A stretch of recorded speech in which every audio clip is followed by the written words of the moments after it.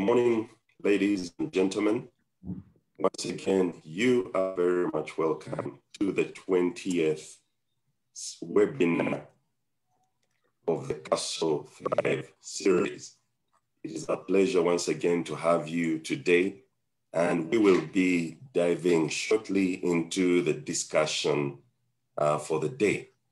But once again, a very warm welcome to each and every one of you. We'll be having a number of panelists that I will introduce later. I would like to encourage each and every one of you to get this running on Twitter and invite people by running a Facebook party, watch party, because we have both of those channels running and monitoring what is happening in the discussion today. My name is Bukenya Paul Michael. I will be hosting this webinar today. But before we dive into the webinar, I would like us to begin with a word of prayer. And as I introduce the person praying, for those who want this on Twitter, the hashtags are #CastleWebinar, and the other hashtag is Thrive Public Service.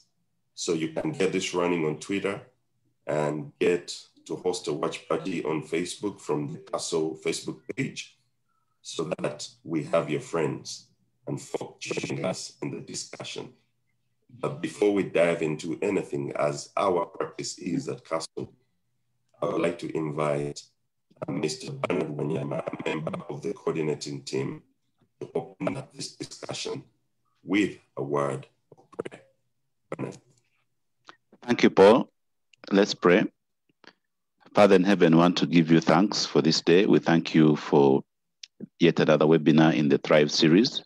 We thank you for our panelists. And Lord, we thank you for the sector of public service. We pray that as we deliberate and as we share ideas, that we shall continue to strengthen the sector of public service, and we shall continue to have more achievements and more development coming out of our public service. We thank you for those who work to improve the public service each and every day. We thank you for those with innovative ideas and those who seek to serve their country through the public service. We pray that you will give us a wonderful time, we'll have great deliberation, and that the ideas here will go on to become real things and real changes that will transform this country. In Jesus' name we pray, amen. Thank you very much, Bernard. Just a few of laundry items before we begin the main item for today. We'll be having poll questions once every about 30 minutes. And the questions are addressing the subject at hand. So when you see the question pop up, kindly participate in the poll questions. And we'll need to get your view because it helps and aids the discussions that are going on. Again, just to remind you once again, if you're just joined in, for those that follow on Twitter and those that retweet the discussions today, the hashtags are Castle Webinar, and the second hashtag is Thrive Public Service. So please retweet, pick up the discussions on Twitter, issue your own tweets so that we get the discussion and conversation on the public service in Uganda going. And then for you attending this webinar, we do have a Q&A chat room. If you look somewhere, typically at the bottom of most of the devices that you are using, in some cases, it may be somewhere on the side, and in a few cases on the top where the submenus are, you will see a Q&A chat room. We encourage you to put your questions, to make your comments known, and the panelists we have here today will be able to respond and participate in the discussion there in the Q&A chat room. Now, concerning the discussion today, transformation of the public service sector is critical to any national development drive. Singapore had to take drastic measures on the public service in order to begin their journey of national transformation. And these measures spanned from the hiring choices and parameters they used. They went through to the training that they issued with no compromise, as well as the remuneration that they deployed in paying their public servants. They generally, in their day and age, rewrote the script of what people thought the public service was. They operated outside the box. And today we see a Singapore that's leading in development and which has one of the highest GDPs globally. This was never always the case because in the past, Singapore was similar to most third world countries, but they still continue to date to do transformation drives of their public service. Usually at the center of such initiatives, there is often change in policy direction by government, focusing on tightening of interagency coordination, intensive citizen engagement, customized policy communications, and many things that go in that docket of things. The ultimate goal of the efforts being to gain the trust of the citizens and to remain relevant in the current operating environments. Clearly, being static or remaining static or playing catch up will not cut it. In Africa, Botswana and Rwanda have taken various measures as well in terms of managing performance contracts and the enforcing of performance initiatives. According to McKinsey research, in their conversations with public sector leaders across the world, they hear real urgency and a fair amount of anxiety about the need to transform government services at the national, state, city, and municipality levels. And the governments always know that they must find new ways to meet the expectations of citizens, many of whom are increasingly discontented. And as well, the governments also must provide more for less in the current day and age. The discussion therefore today will be focused on how we can propose to improve the public service in Uganda in both effectiveness and efficiency, as well as address the many other delivery challenges faced by the men and women working in this public service to help improve the sector. Once again, you're welcome to today's CASO Think Tank webinar focused on the public service in Uganda. But in the panelists that we have today, in no order of specific importance, we do have Mrs. Sharifa Buzeki, we do have Ms. Gertrude Rose Gamwera, we do have Dr. Diana Atwine, and as well, we have been graced by chief guest, the Honorable Justice Ralph Ochan. And as I introduce each and every one of them before they come up to speak, I will give you the full profiles of these esteemed Ugandans before each one of them delivers on their discussion.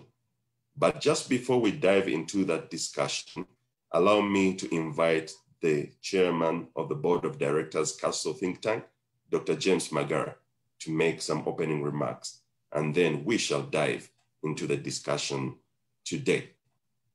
Welcome. Thank you very much, Paul, and a very, very good morning to you all.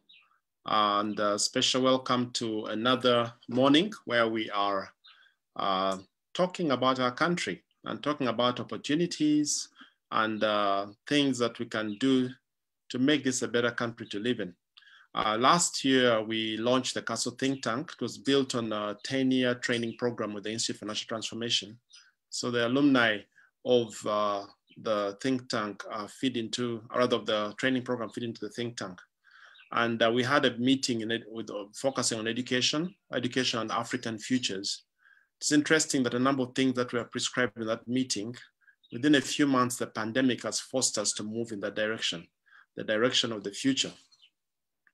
This year, we're planning to focus on just one sector, but we realized that when the pandemic struck, there was a huge opportunity that opened up, which we had not really foreseen. It took us a while to see it.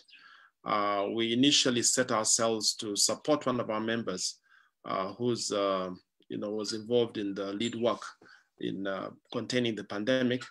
And then we held a multi-sector workshop in January, and rather in April, on the 25th of April. And it lasted about 6 hours, about 160 people present. It was divided into different workshops. And the major focus of that meeting was, this is a tragedy that has struck the world, but every tragedy has a good side to it. So what is the silver lining in this dark cloud? So we asked the participants to focus on the opportunities and not to focus on the negative things. What resulted were a series of ideas, a number of ideas that were discussed by the multi-sector teams. Preliminary documents were produced, and we thought the next best thing to do would be to engage the public with these ideas in the midst of experts and policymakers. And the pandemic also opened up another huge opportunity. Normally, if we were to do this sort of thing like we did last year, it would have cost us a lot of money. Gathering people, hiring halls and so on. Realized now we had an online platform. So we've been having these engagements. This is, as Paul has said, number 20. What we do is what we're going to experience this morning, in case you haven't been into any of them before. We're going to present our thoughts with some background, and then ask the experts to critique them and indicate what is okay, what is very wrong, and what could work better. We are gathering all this information. There are rapporteurs present who are picking up this information, and documents are coming out, they're beginning to come out. And also what we expect to see a lot more beyond this time are policy briefs that are going to churn out and span into next year. So thank you very much for joining us this morning. I always say this is a time to get your brains opened up. And we are very, very privileged to have a very high caliber panel that will give us the expertise, they'll educate us, they'll help us think even deeper. And so we're really looking forward. Open up your minds, enjoy the morning. And participants, great to have you. Please do get engaged through the Q&A. Your thoughts will be picked up. And those who are joining on Facebook as well, you're welcome. Thank you very much, and back to you, Paul. Thank you very much, Dr. Magara. And indeed, it's such a privilege to have everyone here today. To kick us off in the discussion today, we will be welcoming the discussant from the Council think tank, Mrs. Eva Masiko, to present the think piece on the public service in Uganda. Eva is the Chief of Party, Governance, Accountability, Participation and Performance Program, EGAP. She is a lawyer by training, and currently she is Chief of Party of EGAP, a program which is referred to above. She was also Chief of Party for USAID's and DFID-funded 7-year Governance, Accountability, Participation and Performance Program, GAP, in Uganda, that focused on strengthening governance and accountability systems in local governments.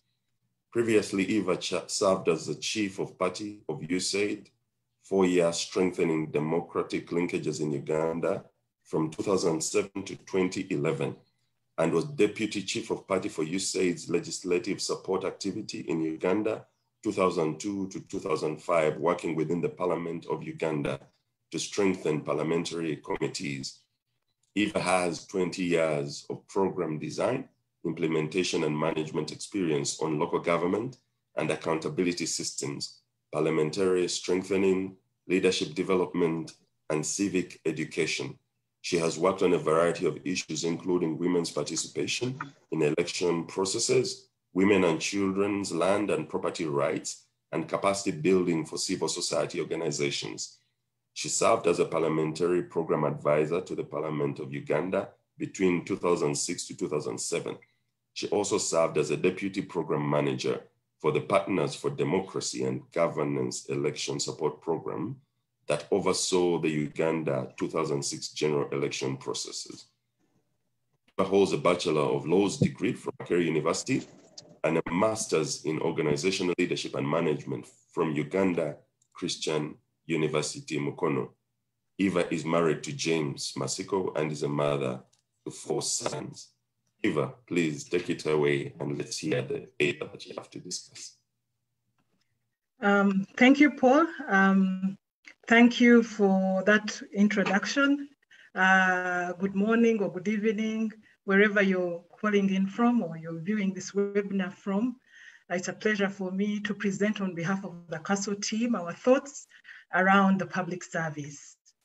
And to begin with, as Dr. Magara has mentioned and our host has mentioned, the COVID-19 pandemic and the lockdown procedures that followed led to a disruption of service delivery, resulting in impacts on the economy, on public health and livelihoods. We all had to do rapid adjustments, which included reduction of physical presence in public institutions. Work largely moved from office to home using various online platforms. Revenues for government agencies and local governments significantly dropped, and gaps were exposed in many sectors. Whereas adjustment to remote methods of working is not new, the experience in implementation was varied across ministries and local governments. And as has been mentioned earlier, COVID-19 pandemic provides us an opportunity to review our operational practices and nurture a more efficient and integrated public service. So in general terms, the public service is the engine for effective implementation of services and other public goods. It's therefore essential that their personnel is effectively selected, oriented, placed, managed, remunerated, and retired so that they can meet the needs for the existing time and the needs for a future. However, this by itself is not sufficient. And the NDP 3 states it adequately, that improving public sector performance requires three things. The first is the people, which are the civil servants, their leaders and the citizens. The next is the public sector architecture and infrastructure. And then the third is the resources that are required. So to move to the background, what is the main function of the public service? Public services are what make the state visible to its citizens. They are the citizens' direct line to government. They make the state tangible through their interaction, direct and indirect. Public services in this way contribute to the relationship between state and citizens. They also contribute to the integration of the whole country, to the peripheries, those areas those districts or communities that are further away from the center, because there's a public service that runs uniform regulations, they're also brought in to what's happening in the country. So they contribute to integration. It helps, public service also helps, is the establishment of control, presence, and authority in all areas. It helps with standardization. Standardization contributes to the creation of a common culture through similar and readily identifiable public services across the country. So an example is when we have a national ID, it doesn't matter whether you're in Koboko or you're in Kalangala, that standardization is the same. And so we are all part of that same system. If there is an integrated curricula for schools, it doesn't matter whether you are in Bukedi or you are in Tungamo, that integrated curricula should apply to everyone. And so it allows for standardization. It also, public service has been used as a tool where there's conflict and pacification is needed. That tool has been used to be through the public service to win over regions or areas where there's satisfaction. So the public service is not neutral or independent. It also can be used as a tool for certain actions. So coming down to Uganda, what's our current status? So as of December 2019, we had 320,073 employees on the active government payroll. That's a huge number, I think. And if you can see from the table, our largest group is the teaching service, which is about 169,000 people, which is 53%.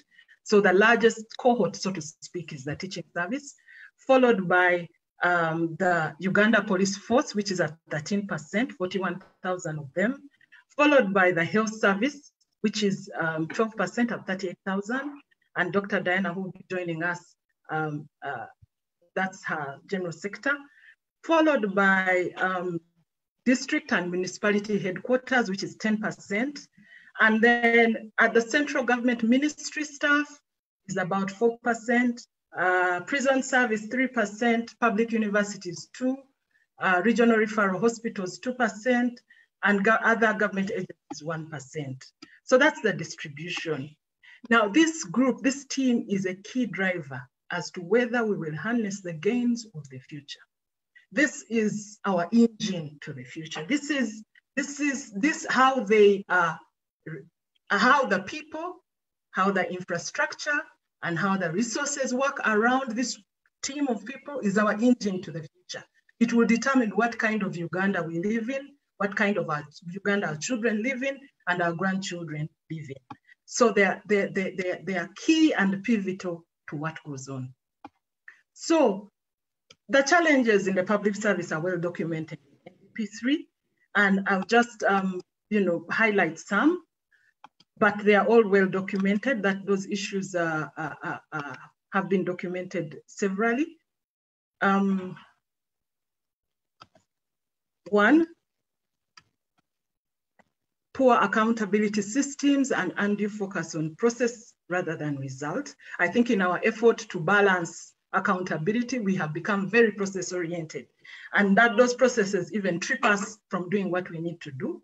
Inefficient government systems and processes which affect responsiveness and how quickly government can respond, government agencies can respond. We have duplication of mandates. Again, well documented, some institutions have overlapping mandates with others. Inadequate talent management. We have very brilliant people in our public service, but we lose them to the private sector, we lose them to other countries. How do we manage our talent well so that they stay and help Uganda? Inefficient and adequately funded decentralized systems of government. I'll speak more about that later. Limited computerization, high levels of corruption. I think you see that documented both formally and informally, and ineffective and adequate communication and feedback mechanism. Now, this last one I added, or we added, it was not mentioned under clause 447, but I think it's a key driver as well. It's the poor remuneration for some civil service cadres. We need to think about how do we pay people, how do we retain them, how do we motivate them.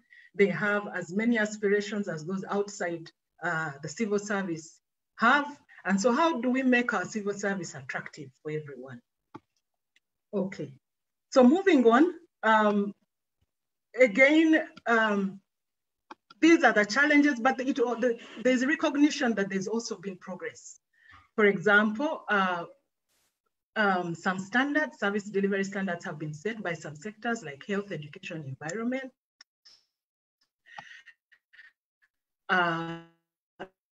There's been an effort to look at the system and the information of results. So there's been an effort to look at the systems and the structures and the architecture. A report was produced in 2018, but that is yet to be acted on. So there've been some inroads, some efforts to change. I think what our food for thought is, there's been also strides to taking services nearer to people through decentralization that was ushered in 1993 through the decentralization policy. But even though that happened, the share of budget executed at local governments is dismal. The number of local governments in line with the decentralization policy is rising, yet the share of budget going to local governments is declining. So over time, we've seen there's greater and greater retention of funds at the center, and two key studies have been produced by Accord in this direction, showing how funds that we should be expending at the local government level are being expended at central government level, and that inhibits their ability. It's like you're running a race, but you have a weight on your leg. So it inhibits their ability to run as fast as they could run. So budget allocations for local governments are mainly for paying workers' salaries. However, these workers at large seem redundant due to inadequate corresponding operational budgets. So this leads to redundancy, poor quality of service at especially the subnational level. So this was the context of our public service as we went into COVID-19. But as we started the webinar, we said COVID-19 also showed us our gaps, but also showed us our opportunities and things we can do. So very quickly, some of the gaps that were exposed. Generally, departments and agencies were ill-prepared for working from home. And otherwise, those methods of work were untested and unproven in many, many government agencies. Many of our processes are paper-based, and they could even face legal challenge if undertaken virtually. The bureaucracy imposed by the Public Procurement and Disposal Assets laws, for example, affected the efficiency of many government procurements, which were put on hold, especially in the first 3 months of the pandemic. These requirements that the contract committee has to sit physically, the requirement that a procurement committee has to sit physically, those things we need to rethink going forward. How can we re-engineer ourselves so that we are efficient? Again, using the image of a runner, of a racer, how do we take the weights off our public service so that it can run in this period and can be efficient and can harness the whole potential that Uganda has and the quality of life for all Ugandans? How do we take the weights off the system so that the system can run? So the Public Service Ministry is to be commended because they issued several circulars to respond to COVID-19 to guide, for example, there was circular number 3 on preventive measures. There was circular number 4 on management of the public service during the quarantine period. There was circular number 6 on guidelines for working remotely. So we commend the public service for putting this in place. The challenge, however, was implementation of these guidelines. The reality of space requirements. I know many people on this webinar have been in a local government office, have been in some of the ministry offices. The challenge of space in and of itself is an issue. So the issues of social distancing, many of them could not happen. Remote working was significantly affected by technological competences of staff, availability of equipment, internet connectivity. Local governments are number 4, are heavily dependent on central government for financing, for responding, for messaging, and as a result, extension of service delivery was seriously impacted. I think some of you may recall the presidential directive that MPs should get the money that they had received to support their constituencies of COVID-19 to be sent to local governments so that local governments can use it within the district. Now that happened, the directive passed in about May, and we saw on television many members of parliament bringing in their money, handing it over to local government. Now that's what we saw up front. But behind the scenes, the local governments couldn't spend this money. Many of them up to last month, September and August, and even some currently, at least had not received approval, the formal legal approval to spend that money. So the public sees these people walking in with money, but the local government can't spend because there's some rules and regulations they have to follow. Now, saying this does not mean that processes are not good, control measures are good, but they need to be efficient, they need to be responsive, they need to, for the time, they need to run. If that happened in May, and as of September, people can't spend, that is a problem. The largest majority of the workforce of the public service had not been exposed to working at home. And these restrictions also affect how they can work flexibly. So there was a steep learning curve for many people as they went into this area. And of course, travel was a challenge for many government essential workers, and they ended up struggling to execute their duties. But in spite of those challenges, there were also opportunities and things we saw. I already mentioned the public service circulars that allowed for, formally now allowed officially, you could officially work from home. And this is a door that is opening that we need to harness. One of the things that has been mentioned is meetings and how much time the public service does spend in meetings. The cost of travel, the cost of time, and the cost of venue. Now it's easier. Of course, they still need for physical meeting and interaction, but the door has been opened and it's an opportunity. And we need to run, not just walk through that door, we need to run it. The daily public address practice was effective in providing key messaging that helped to align the country to one goal. This initiative of informing the public on what's going on is important and should continue. It is important in providing direction, and we should encourage it to continue. We should ensure, of course, there is the duty that the agencies have to be ready to say something that is timely, that is accurate to the public, but the practice was a very good one and is a continuing good one. There was a greater attempt at cross-sectoral working that can actually be built upon for other national programs and initiatives. We saw the UPDF working with the Ministry of Health to provide health services. We saw the police working with local governments to look after, to secure borders. So we saw a lot of cross-sectoral working, and that cross-sectoral working is the way to go. NDP3 indicates that the failure for cross-sectoral working was a major shortfall under NDP1 and NDP2. So in NDP3, there is a major shift towards planning cross-sectorally and implementing cross-sectorally. So this idea of silos and territorialism and entities and budget control, we need help to work cross-sectorally. And we saw a lot of that during the pandemic, and we are saying it is kudos to government and let it continue.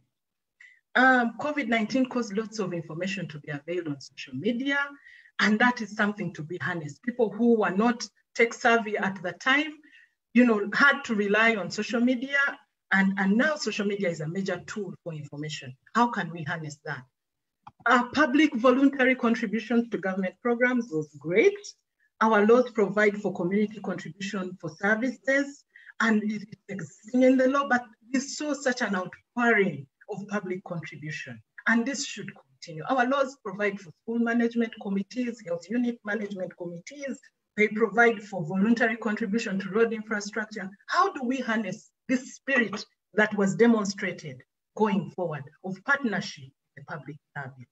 Of course, accountability is key for these funds that were provided, because then people wonder whether it was spent for what they hoped it would be spent for. So that ongoing dialogue should continue. Our provision of accountability should continue so that communities and the public can yoke together with government to take the country forward. There was increased think tank activities, people thinking about providing not just their physical contributions, their financial contributions, but even their mental, their skills to solving problems. And partnerships, opportunity for Uganda to modernize a lot of our laws, to allow for nimble, relevant, and swift engagement on issues in this world. We've had COVID-19 now, but we don't know what will come next. Something else might come next. There's climate change, which is causing a lot of fires in many areas. We had locusts before. We'll have floods. They actually are ongoing floods as we speak. So how can we have a government that is nimble, that is able to respond when it needs to respond? Government partnerships with private sector increased.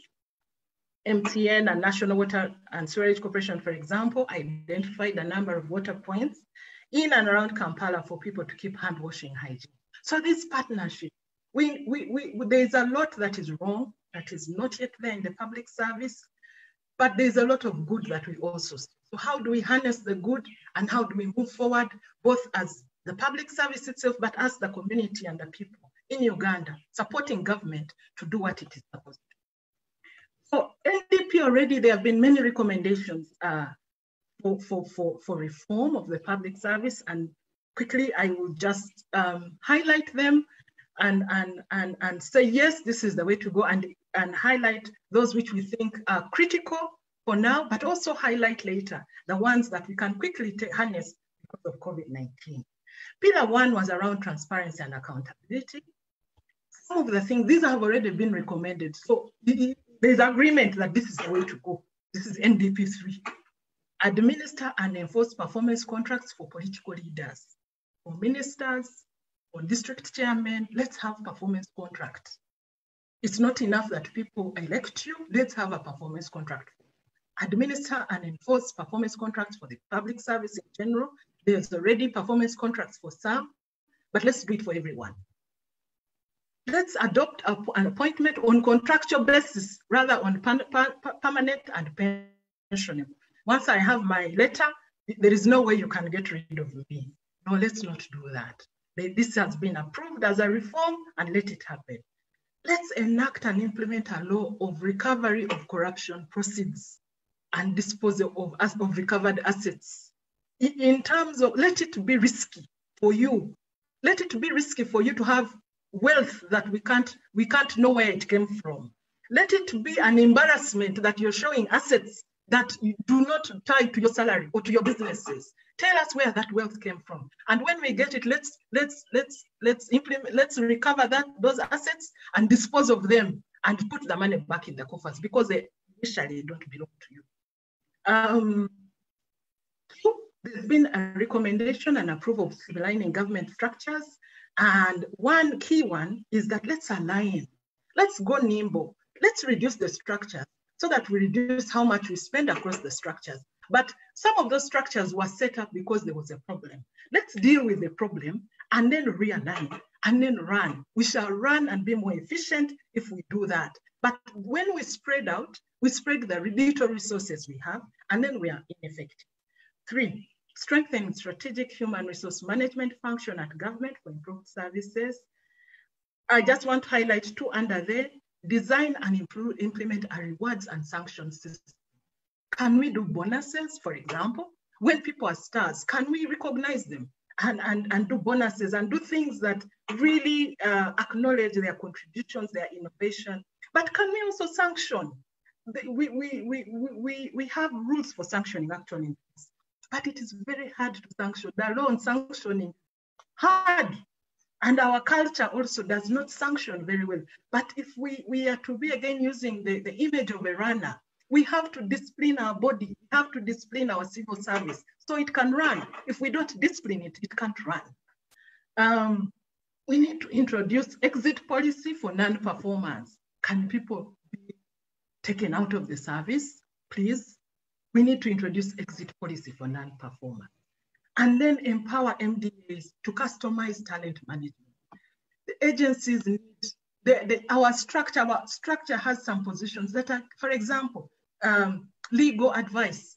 The fact that legal advice is housed in one entity, the Solicitor General's, the Ministry of Justice. Now, some entities do have legal advice, but not all. But legal advice is key for decision making. Many entities are sued because they just don't have the right legal advice timely. Can we realign our structure so that those things take place? And then deepen decentralization and citizens' participation. Now, Eva, you have about 5 minutes to go to the end. Sure, I'm wrapping up now. So in terms of recommendations, we already have a lot that is written, that if we did, we would be in a different place in 5 years from today. If we just did that, would be 5 years for today. But COVID-19 also has shown us that there are major things that we can do, that we can harness. For example, I've talked about implementation of those recommendations is one of them. The other one, can we go online for many things that we are now not doing online? Can we do that? Can we develop the skills that everyone is able to work remotely if needed? Of course, there are some job cadres like health workers mentioned above. But for example, why should universities stop because there is COVID-19? You know, why should that happen? Let's go online if we can. Let's see how we build our infrastructure there. I think COVID-19 shook us, but we can take advantage of it and move forward. We have a challenge with absenteeism already as things stand. So without a rewards and sanctions system that works, remote working will be even harder. It will be even more difficult. So for us, we need to strongly operationalize a performance culture that enables us to be sure that if X is working from home, for example, or remotely, that actually that work is happening. And we can do that, and we can go lean. So it is key to re-architect, automize, and digitize process flows and systems. There are government agencies that have registered more success on this front. What can we learn from them? They are in Uganda, they are led by Ugandans. What can we learn from them? What are the lessons learned? And how can we scale this up? This might not happen all at once, but it can be done. And we have to have the mindset that it can be done and it will happen. And even private sector will run ahead to provide the services that we need if we say that this is the way the public service will work. And lastly, we need to revise our laws and regulations. Some of them are weights on our civil service. They are weights, they are frustrations. You know, the law is also used as a tool of development. You can use the law to take you ahead. So instead of allowing our laws to tie us to the past, can we have laws that take us into the future? How do we amend our laws to drive us into the future? And therefore, there is a great responsibility for our agencies to rise above the day-to-day operations, our leaders, to rise above the day-to-day operations, which are important and which exist, then to rise up and look into the future and say, okay, what laws do we need to go there? And therefore, what do we need to do now to enact those laws to go there? Because unless we do that, we will always be responding. We will always be responding to crises, but not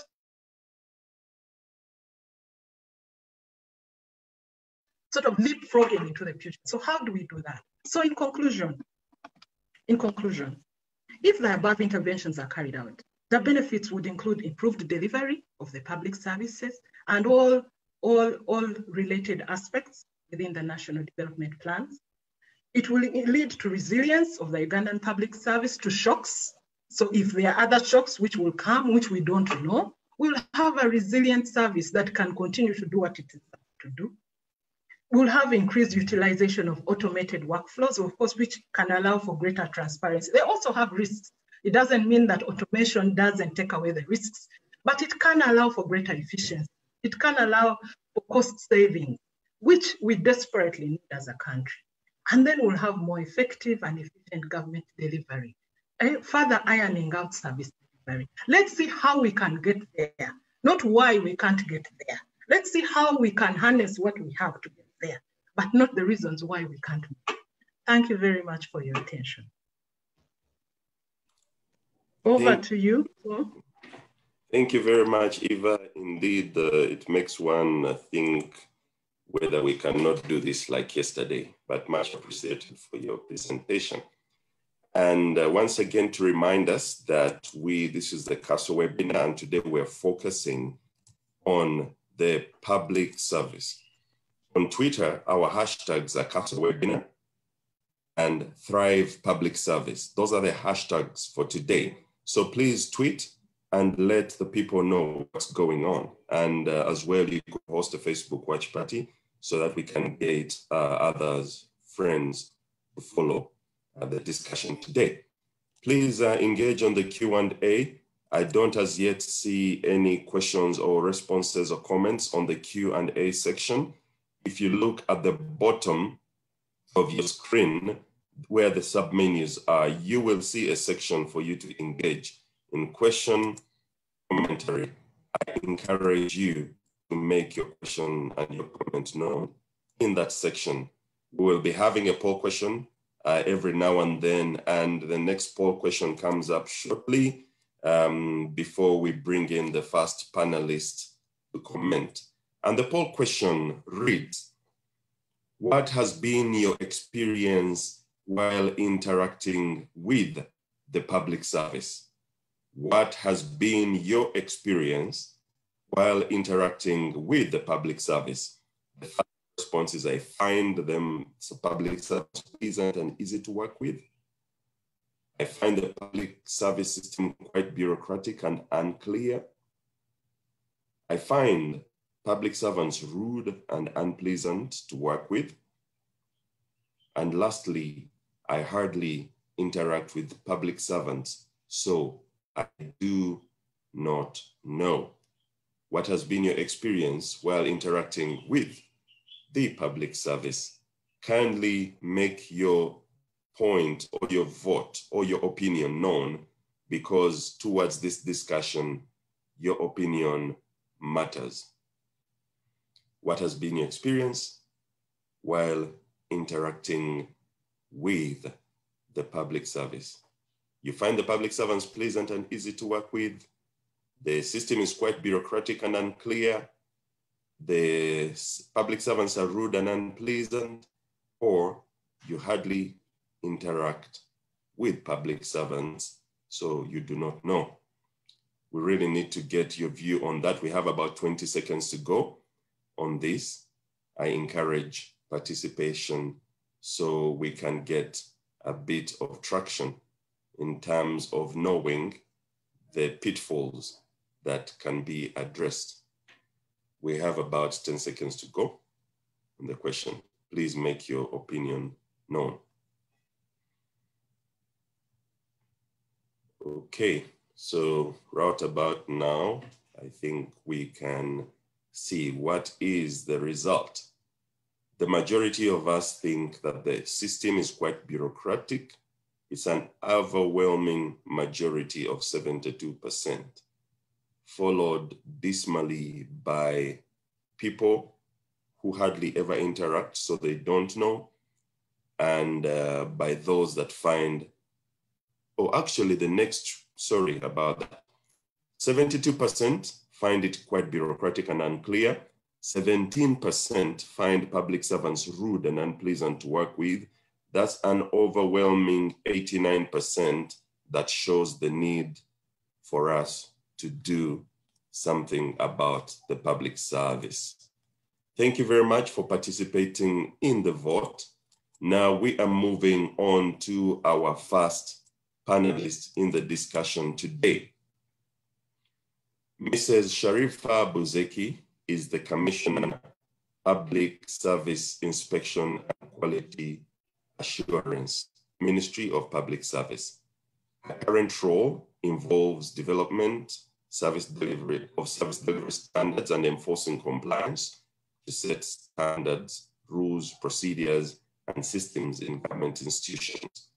Sharifa previously worked as a Commissioner, Human Resource Management, heading the Department of Human Resource Policies and Procedures, Ministry of Public Service, Uganda. She formulated, evaluated, and reviewed human resource policies for the Uganda Public Service and provided guidance on the interpretation and the implementation of the human resource policies. She holds a master's degree in public administration, a postgrad diploma in human resources management, and a Bachelor of Arts in social sciences from the Islamic University in Uganda. She is a chartered human resource policy analyst from the Global Academy of Finance and Management. She is a proud alumnus of Female Future Leadership Program offered by the Federation of Uganda Employers. Sharifa, you are welcome to comment and give your view about this subject at hand today. Over to you. Yeah. Thank you very much, moderator. First of all, I would like to thank Eva for the insights she has managed to give us on the public service. The analysis of the state of the public service and the recommendations made by Eva are a replica of what is embedded in the NDP. And as government or as the public service, we are anchoring all our efforts towards implementing or working with the aspirations under the NDP. That said, I would like to say that the Ministry of Public Service, on behalf of the public service, developed a policy paper on transformation of the public service in 2013. It was not fully implemented. That's why at the moment we see that the current NDP3 is majorly anchored on the transformation agenda for the public service. As alluded to by Eva, this agenda has 3 pillars. Just to put it in the context of the public service, we have the client, who is the citizen of Uganda. We have the public servant, who is we who are working for the public service. And then the processes, systems, and structures, as she mentioned. So to handle the recommendations which have been made in the NDP and as presented by Eva, we have an aspect on human capital development, where we want to have quality at entry into the public service. When these public servants enter, how do we maintain them? How do we motivate them to stay longer in the public service?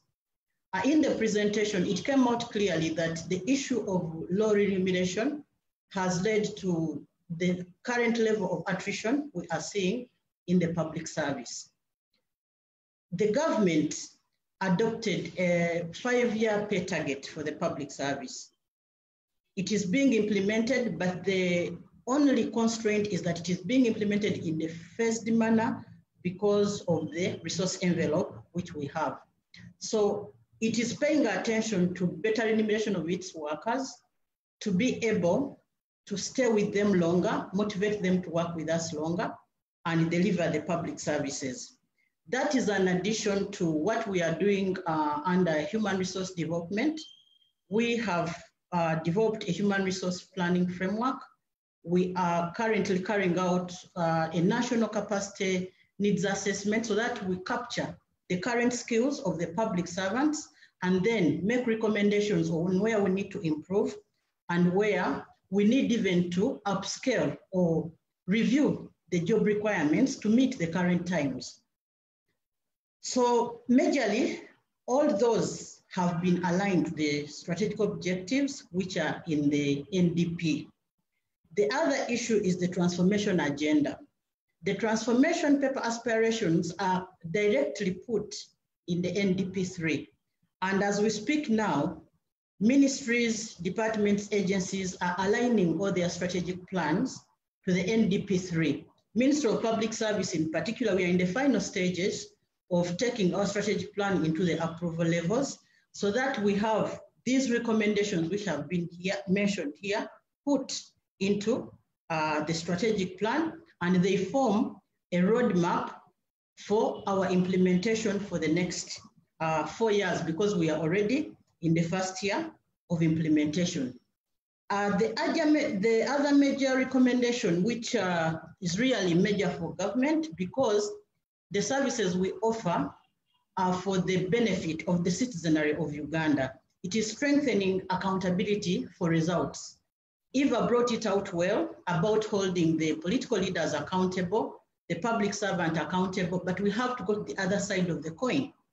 What are we supposed to do for the people we are delivering these services for? Civic competence is very key in this area. We need to empower, I want this to be added, we need to empower the citizens of Uganda to demand for services. Even when we put the rewards and sanctions framework, we put the disciplinary processes, procedures, make them unbureaucratic, the person benefiting from the services of the public service needs to tell us how well we are performing and how bad we are performing so that we reshape the way we do our work. So in that direction, we have prioritized development of service delivery standards. They are there embedded in other laws, regulations, but the question is the Ugandan citizen will not read the 100 laws we have in Uganda to be able to know how we deliver our services. So we have planned to document all these standards, put them in compendiums, disseminate them to the public so that we empower the citizen to demand for the services we offer. And we feel that when we empower them, the civic competence we are seeing now, because Ugandans have started to question. You go in a hospital, wait for 30 minutes without a health worker coming to you, they'll raise an alarm. You'll see it on social media. So civic competence is there to some level, but we need to up the game so that the civil servants are held accountable from either side, inside government and outside government. So we need to add that ingredient of the civic competence on the recommendations which have been made, so that internally in the public service, we work on the performance management processes, but also the civil society, the Ugandan citizen should be able to hold the public servant accountable for whatever for their omissions, actions, and inactions. Coming to the pandemic, Yes, as noted by Eva, there seemed to be effective emergency response on the side of government, but I would like to say, just as you said, we managed to come out clearly and guided the service on how best we can cope within the restrictions which were put to manage the pandemic. And I would like to say that as the public service, we had a lot to learn from what happened during the pandemic. For instance, we learned that we can reduce wastage on what we thought was a must-have. When you have a meeting in the public service, you have to provide a venue, refreshments, allowances here and there, but now these are all avoidable. They are avoidable, and we have remarkably reduced costs. We have learned that we can even monitor online. We can even carry out online inspections. We can even communicate with the local governments as far as Kabong, when you are seated in your office, and have what you want to be done or sent to you. So in terms of administrative costs, in terms of managing flexibility, the public service did not lock down because 70% of their workforce was at home. What does that mean? We have public services which can be delivered without having physical interaction. And that will have to go into our recruitment processes. We have to ask ourselves questions. Do we still need to procure a table, a chair, hire office space if we are hiring a public servant? Can this public servant work from their own sitting rooms? We hire them, retire them without looking at them, but managing their performance. So the priority should be on the level of engagement. And this is what we are planning to by automating all government processes. As we speak now, payments automated, salaries, pension, other financial payments automated. We are going into inspection, electronic document management, and all these, we hope that as we implement the NDP3, we will have to put Uganda to where we desire it to be. In terms of performance management, this is very key. Even when you provide resources, when you provide people who have the right talent, as long as their performance is not managed, you are not going to get what you want. So as Eva said, we are going into performance contracting, or yes, we are going into performance contracting so that whoever takes government money, the performance is measured, managed, and it informs your continued stay in the public service. What we need is to have the support of the populace to ensure that this is actually done. The other issue we learned is the power of communication. Eva alluded to that in how Ministry of Health was being able to disseminate information, but also internally, how we were communicating with the public servants to get work done without us being with them physically. So I would like also to say that we as the public service had to adopt, and public servants had changed their attitude towards online or e-governance or working with the current tools, because we were taking a lot of time. Somebody is supposed to attend a meeting, she is in the field, and you want these people to come physically. At the moment as we stand, meetings are being managed seamlessly because wherever you are, you don't have an excuse to not attend a meeting.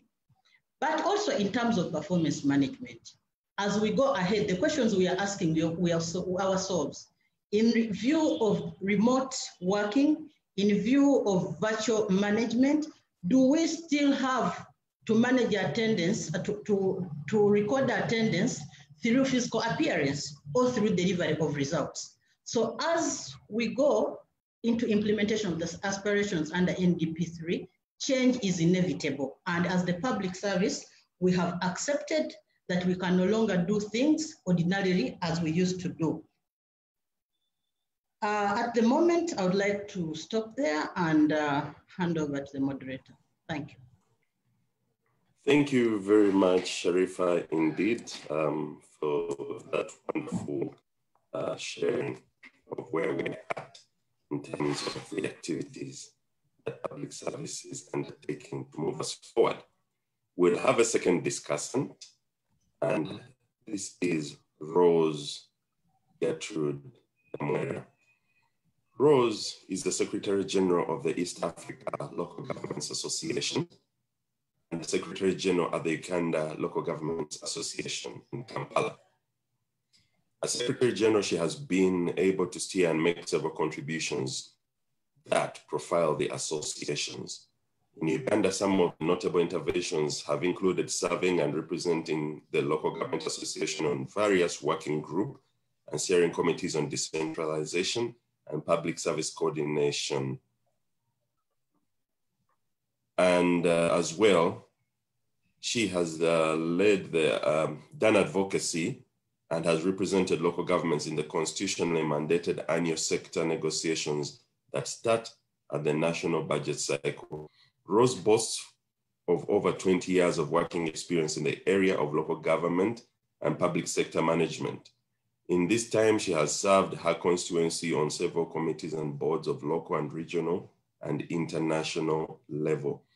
The notable assignments Rose has been involved in include being a member, EU Policy Forum for Development, EU Development Cooperation, member Pan-African Council, AU representing the Local Government Association, and member of East Africa Community SG Forum Regional Dialogue Committee, member of East African Local Government Forum for Ministers and Local Government Associations, member UND MOLG LFI Board, member EU UNCDF DNU Program, board member, and as well LandNet board member, East African Law Society member, and member of the Uganda Law Society. She is a professional graduate lawyer and a graduate of the Executive MBA from ESAMI and Maastricht, ESAMI Arusha, Tanzania. Rose, you are welcome to make your contribution to the discussion today. Thank you very much, Paul, and a very good morning to everybody who has joined us on this webinar. I'm glad to be here, and I would like to really thank Eva and Sharifa for the submissions they've already shared with you concerning the discussion for today. COVID-19, what are the opportunities to thrive? And in particular, we are looking at the public service. So I wanted to start off with a few, one key teaser.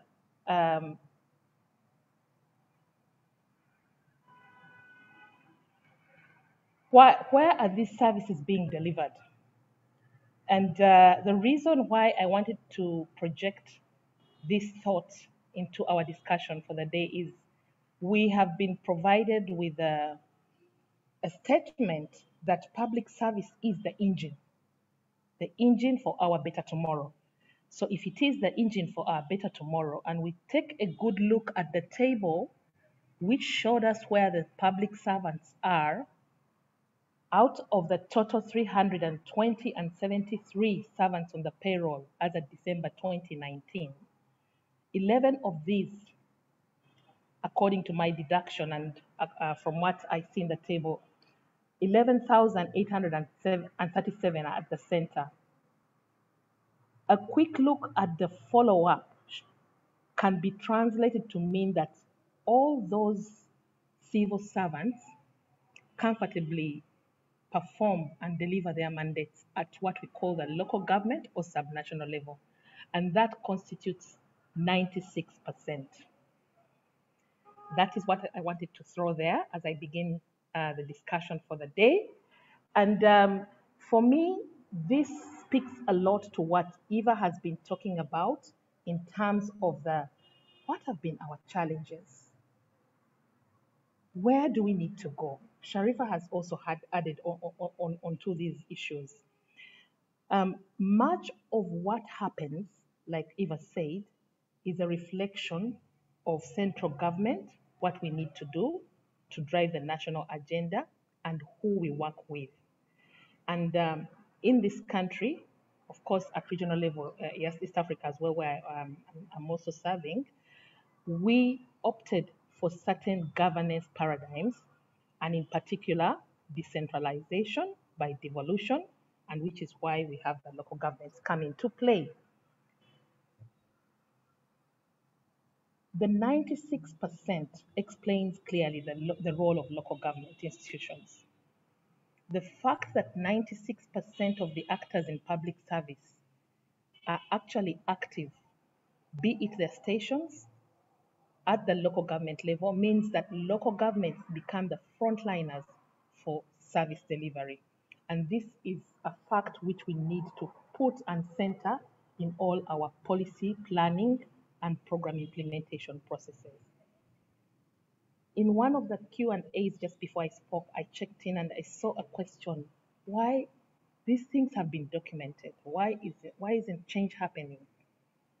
And my quick response to that, which I hope this webinar can reflect on, is because the good reforms that Eva mentions about, which try to advocate for change in our public service, seem to be concentrated at the central government level, at the national level.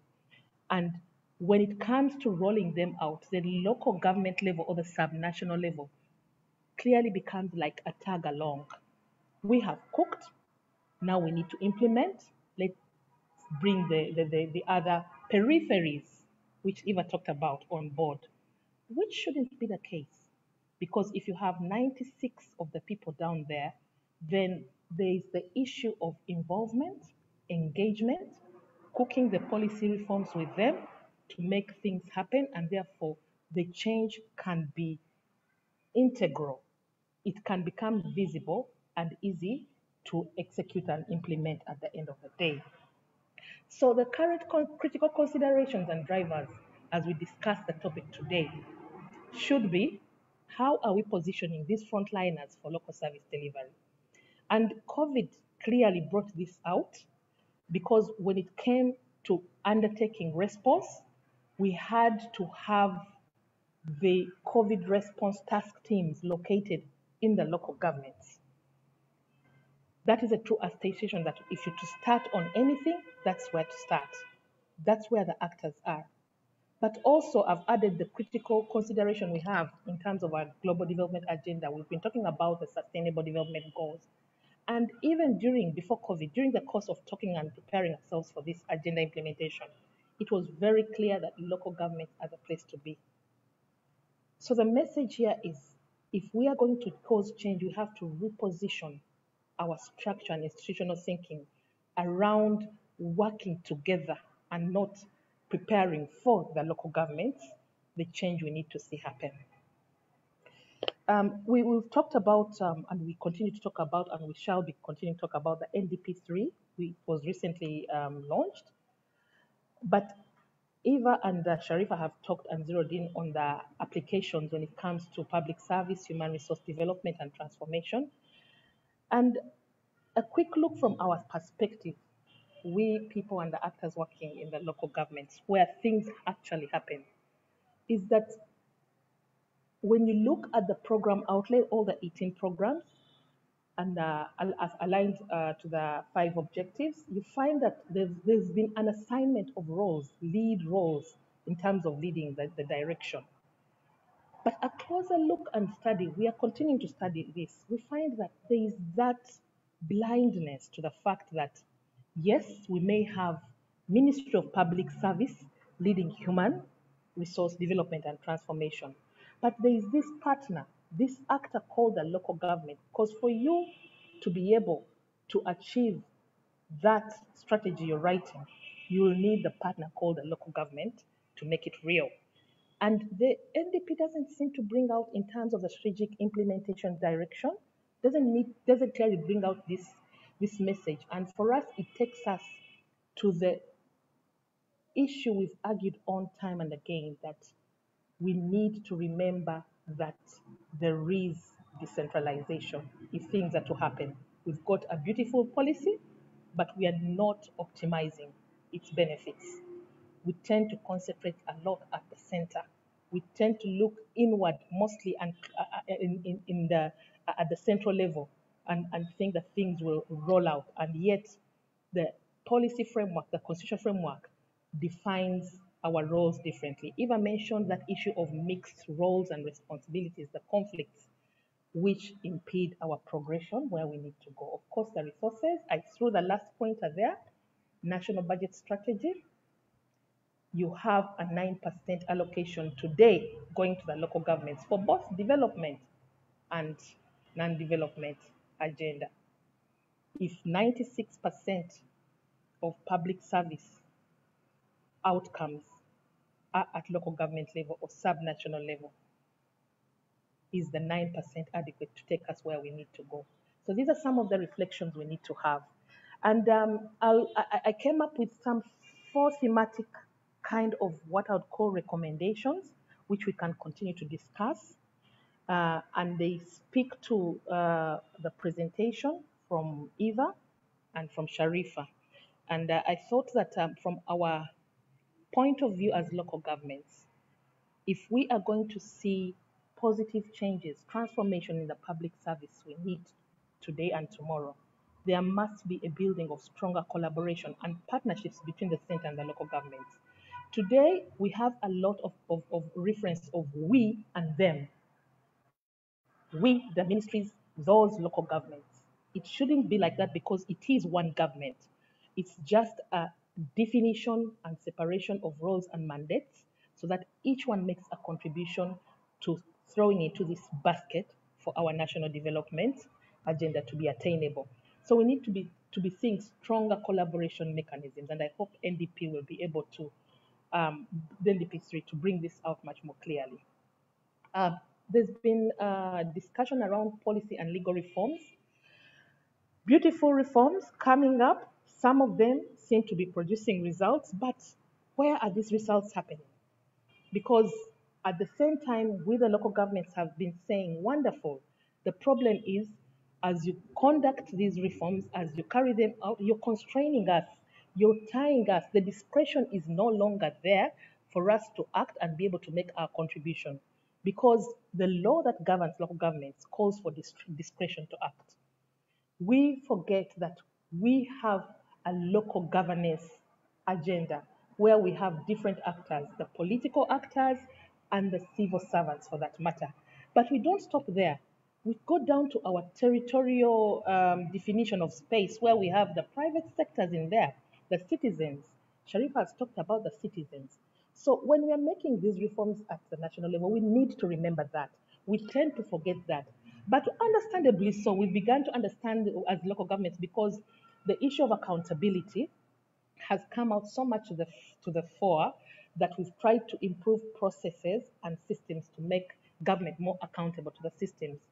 Unfortunately, the moment we do that and we forget to integrate the rules and the rules of the game concerning local governments, we constrain that. And the visibility of government at that level in the peripheries is limited.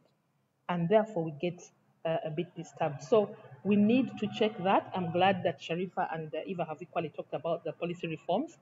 I hope that the national strategy under NDP3 will adequately address us. Of course, we know and we already see the National Planning Authority has rolled out a study to review the decentralization process, and hopefully it can be able to capture the recommendations of the sector actors in there. Funding is a prerequisite for the public service to be able to transform and deliver, borrowing from the lessons of COVID. The national budget allocation, for us, we've always recommended as local government, at the minimum, worst case scenario, let it be 25%.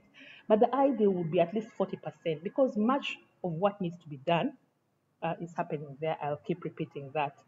Eva talked about a lot of money being retained at the center, projectorization leading to bulk of funds being retained at the central government level, which is not justified.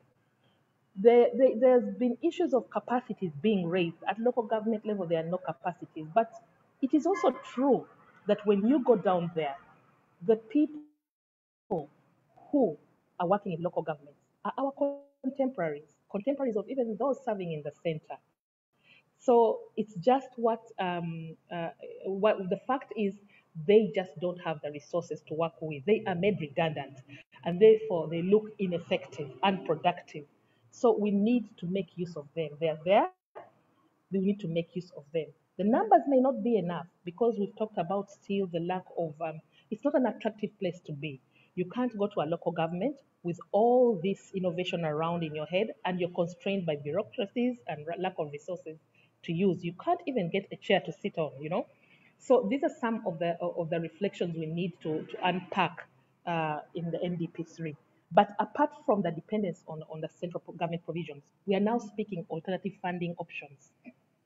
Local governments are self-governing entities. They should be able to collect tax and raise revenue for the services.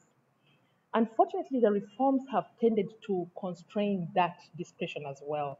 We see that now even local revenues have to be collected and put onto the central account, consolidated fund.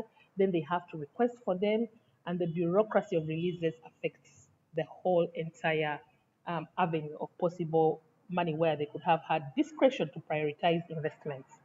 So we are beginning to have a discussion around alternative funding. And the quick entry point we are thinking of, which we have, is the sixth pillar of decentralization, which is local economic development.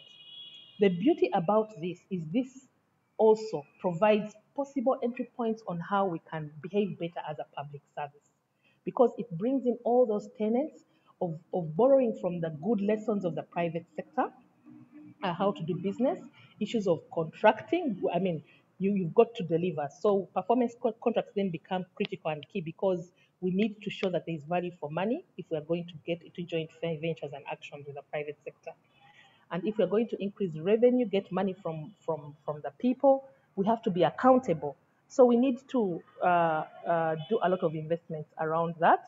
But the public service, the civil servants, should also be prepared to be able to make their contribution in making local economic development work. That takes me to the issue of capacity building for development. I've noted the entire discussion around having quality civil servants coming in and remaining on board. Our challenge in the local government fraternity, and it speaks also to why we see gaps with the citizenry, is that a lot of investments have tended to concentrate on the technical teams, the professionals. We've forgotten the political leaders who we have given the mandate, the whole issue of governance. They're the ones who represent the people. They're the ones who mobilize the people for active involvement and engagement. They're the ones who supervise. They have the oversight mandate to make sure that things are happening right. But we have put very little investment in the political leaders. Once they're inducted, and like the recent experience, we had a 5-year term, but they only got inducted towards the end, the last 2 years. So we had 3 years where we had political leaders who did not know what they're doing, not to mention the fact that we are not keen to attach some form of qualification as we see them into positions of responsibility. So this is I hope public service can capture this much more seriously, and not leave it as a matter of that is local government. Let Ministry of Local Government plan for them.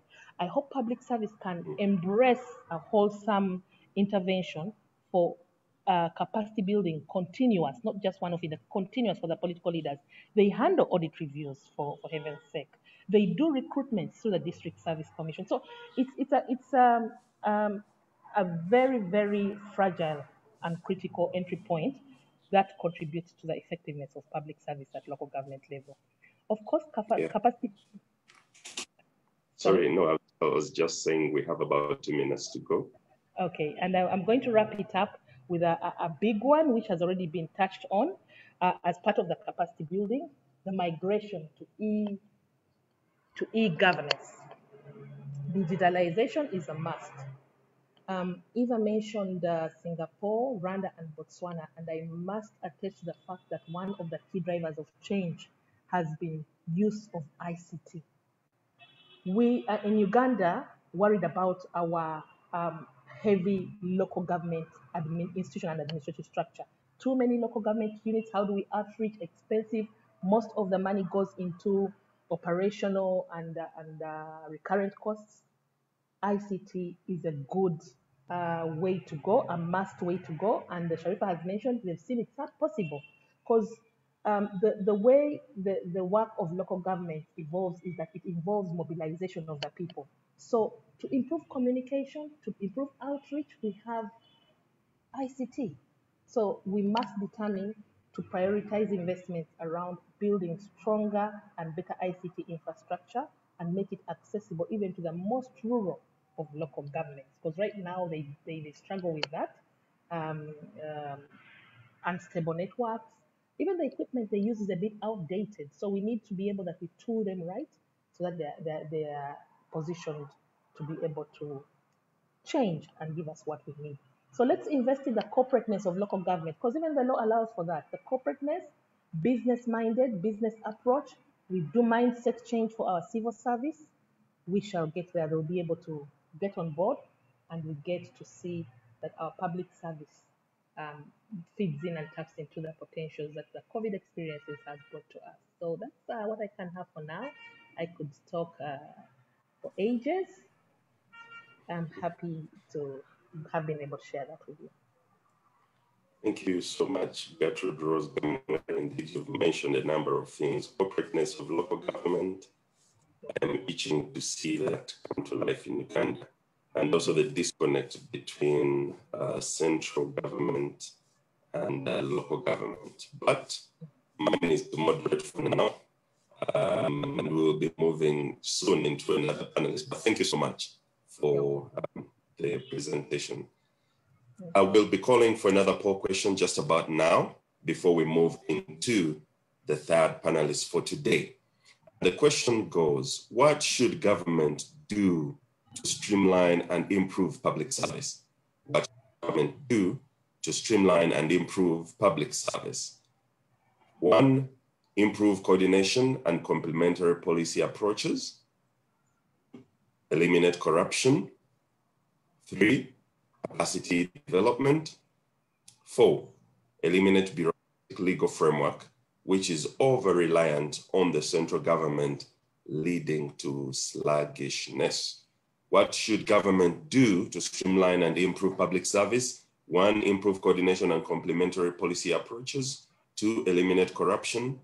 3, capacity development. And 4, eliminate bureaucratic legal framework, which is over-reliant on central government, leading to sluggishness. Please make your opinion known. It is important for us as we continue the discussion on the public service in Uganda. And as Ugandans, we need to pretty much catch up and possibly overtake the rest of the world. It is possible. Other countries have done it before. No reason why Ugandans can't do it. So make your opinion known on this question. I'm watching clearly the numbers of participation. I would like to see the percentage go up. We have about 20 seconds to go before the poll question is brought to a close.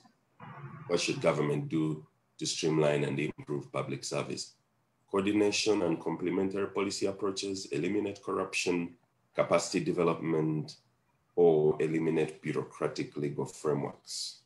What should government do? In about 5 seconds, we'll be closing this particular poll. Hope you have made your view known. And thank you very much for participation. It is interesting that it is overwhelming. There is a need for us to eliminate corruption. And the next closely followed by removing bureaucratic legal frameworks. And lastly, improving coordination and complementary policy approaches. But what is interesting, no one has touched on capacity development. Not sure if that is just a factor of what is itching people most at this particular point, but that is the opinions that have been given on this particular poll question. We do have our third panelist ready to come on board, and I will make that introduction right away. Dr. Diana Kanzira Atwini is a full medical doctor. I'm not sure how you introduce this, MBCHB and Master ED is a permanent secretary in the Ministry of Health of the Republic of Uganda. She is charged with technical leadership as well as stewardship of all financial resources at the ministry. Dr. Diana is currently focused on introducing reforms in culture, ethics, and values in the sector, which she believes will increase quality and access to health care. This is through her advocacy for value for money, proper resource optimization, and accountability. Dr. Diana is a staunch crusader against corruption in the health sector. She is a physician specialist in internal medicine with a postgraduate in project planning and management. She has rich experience in international clinical trials and bioethics, especially in the area of HIV/AIDS. Dr. Atwine is the former director of the Health Monitoring Unit under the State House of the Republic of Uganda, whose role is to ensure a responsive and accountable national healthcare system through access to care. The unit is also aggressive in fighting corruption in the sector and holding accountable those that are found breaching the established code of conduct. She is a strong advocate for integrity, transparency, and results-oriented performance. Dr. Diana is passionate about the quality of care and upholding the dignity of patients. Dr. Atwine, it's a pleasure to have you today on the discussion. So take it away and share your views on the discussion at hand today. Over to you, Dr. Atwine. First of all, I want to thank CASO for organizing this webinar discussion on the issues and reforms that can bring about the performance, that can bring about transparency, that can bring about, I'm sorry, I'm on the farm. You'll see the background, it's just the bush. But I just felt I really needed to attend this webinar. And it is very, very critical at this time when we are talking about reforms with a view of what is existing right now with COVID. And therefore we need really to focus on how we can perform better, but also with the challenges that we're facing at the moment. I want to thank Eva, I want to thank Sharifa, and the last presenter, I just kept on getting off, on and off because I was walking. So I just want to say that what Eva presented, it really touches the core issues that affect performance of public service. I will just concentrate on only three because of time. The first one is mindset change. Everything begins with what we believe in, what we can do, and also the mindset of a worker. I have heard the notion where people say, no, don't worry. If you join government, that will be it. You know, there's job security, but they don't talk about the other responsibilities of results that must be presented, the results that must be shown. No, they just say there's job security. And so someone comes in public service knowing as long as you get your letter, as long as you get appointed, and as long as it shows that it is permanent and pensionable, that's it, you know. Even if you perform, if you don't perform, it's okay. First of all, you are assured even of promotion, as long as you fill the other forms and go and sit for interviews and all that. And no one, okay, for me, I have seen it in Ministry of Health. You get commissioners that have been there for 30 years and all they is just promoting. And even when you write clearly that this person is a non-performer, clearly non-performer is corrupt, is what, then they say, oh, you know, you need to provide evidence, but I cannot provide evidence. I am the supervisor. I am seeing this person who is all the time away from office, who does not fulfill even the output the budget cycle starts and you say everyone must come up with the strategic objectives, strategic deliverables. And at the end of the year, you ask, and the deliverables are not there. But those are people you will go there and do they do interviews and they pass. They just pass and they are automatically promoted. And so the issue of, first of all, when I go back to mindset change, first of all, we want to inculcate a culture of work, so that even when I am away, I am here on the farm, I am working, but I knew that really this is something that I needed to attend. So I make an effort. I've been moving all over to look for a place where I can stand and get internet. But the issue of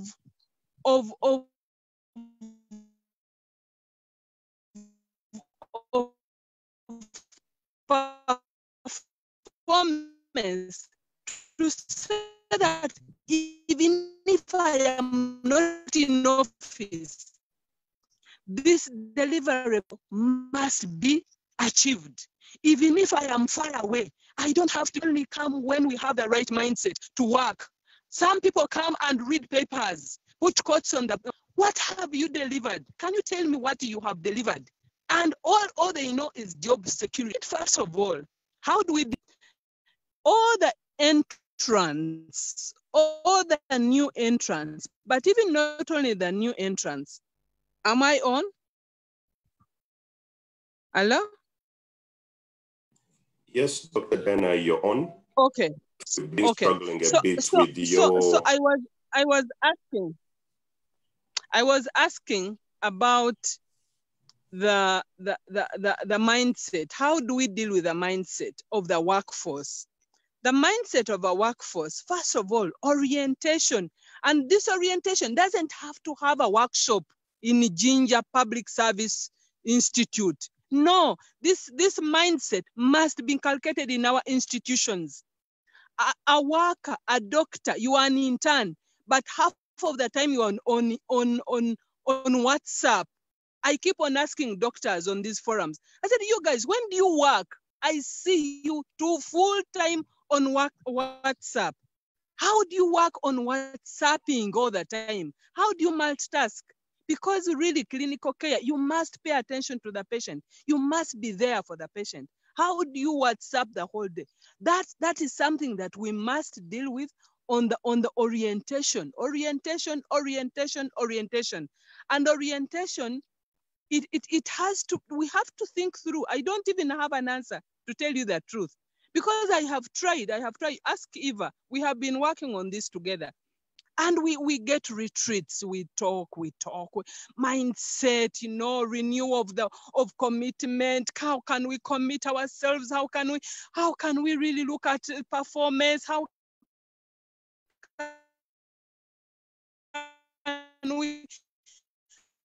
can we get saved, Banang? How can we get saved and go back to real performance? And how do we cause that? Because it is that culture of mindset change that came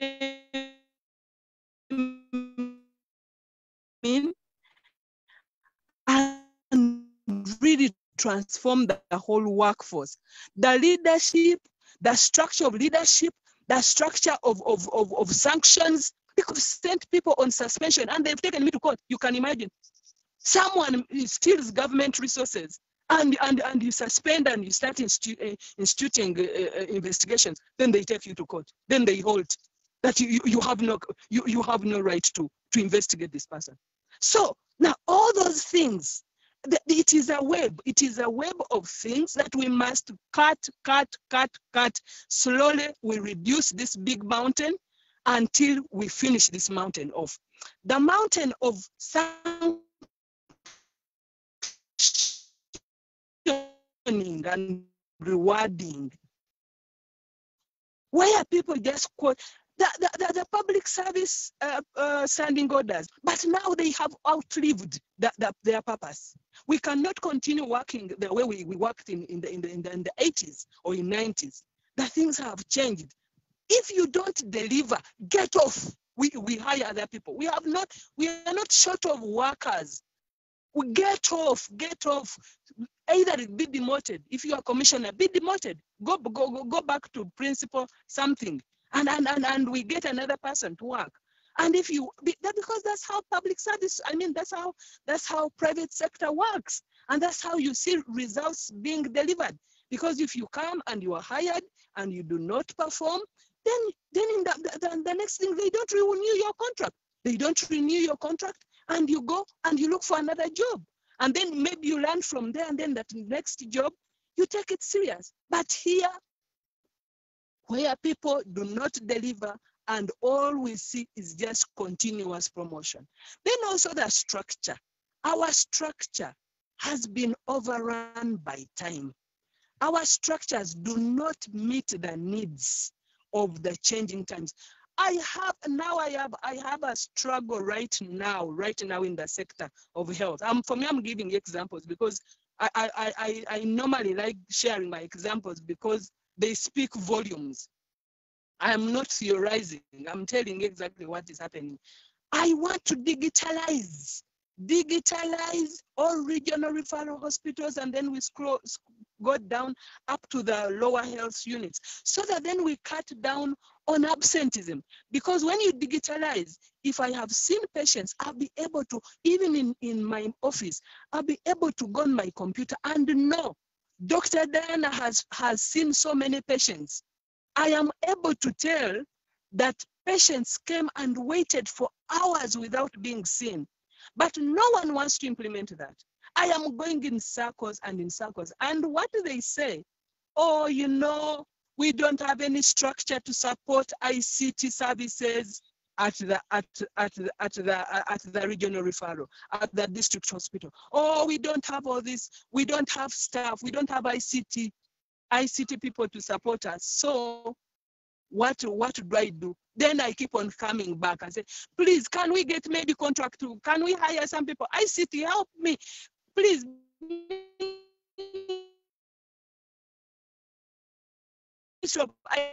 ICT, can you second some people? You know, that is not enough. We need to restructure everything. To me, thing is, for example, our bureaucracy, my goodness, bureaucracy, something small, something that would take just one day to make a decision.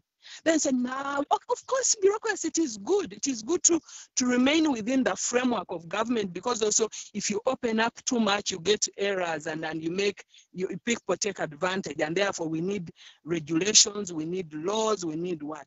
But I am glad Justice Ochan is on this forum. I have lost government resources through courts of laws, fake courts of laws. People don't go to court because maybe they're overwhelmed. I just want a legal officer. Just in my structure, I have a legal officer, and I have failed. I have failed to hire. Every day I lose cases because no one follows up. Because no one follows up all these cases in court, and they come up with all these botched cases on government because they know that government can lose money, and then you take advantage, and people go behind and connive and rip government of money that we could have stopped just to hire a legal officer. It has taken me 3 years begging just to hire a legal officer to follow up, to make sure that the files, you know, they are reviewed, the applications are made in time. If there is appeal, it is done. They work with the Solicitor General. Even when Solicitor General approved that, please go ahead and hire, I have failed.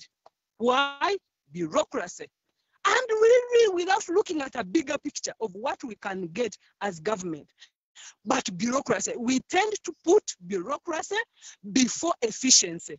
We tend to put laws and legalistic things before efficiency and accountability and value for money. I have issues, for example, in procurement. I get problems. I'm asking my people, but surely how could we have bought something like this at a higher cost? Oh, you see, madam, you know, they say, madam, my God, madam, that word. Oh, you see, madam, It is because this was the best bidder, you know, it was the best evaluated bidder. So sincerely, when I sent someone in town just to do market survey, they told me this. Oh, how could you come up? Oh, you see, now if we change, you know, we'll be administrative reviews, money, they will go to court, what.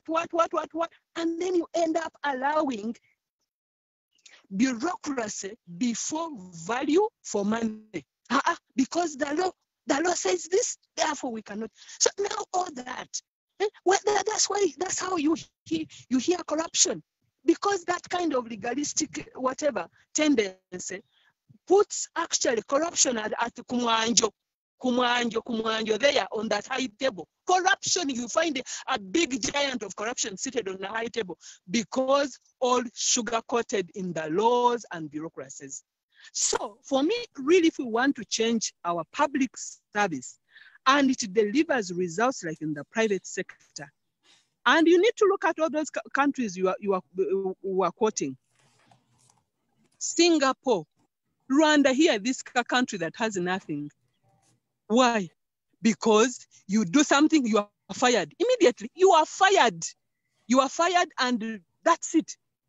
You are fired. Therefore, when you come to work, you know that it is work and it is work and it is work. Nothing else, and it is results. You don't deliver, then you have to find your level before even they sack you. So I think that is the notion. That is something that we need to infuse. If it is a therapeutic infusion, we need to put everyone on the bed and we infuse. Infuse performance, infuse results, infuse change of mindset, infuse getting away with short these legalistic things. It doesn't mean it exists very well and we deliver results very well. But somehow we put all these things in between. Then standing orders need to be revised. We have talked about this. Yes, I know that we have worked with the PS of public service and we've been looking at the reforms. But I see still there is so much that needs to be cut out of all those standing orders to make it efficient.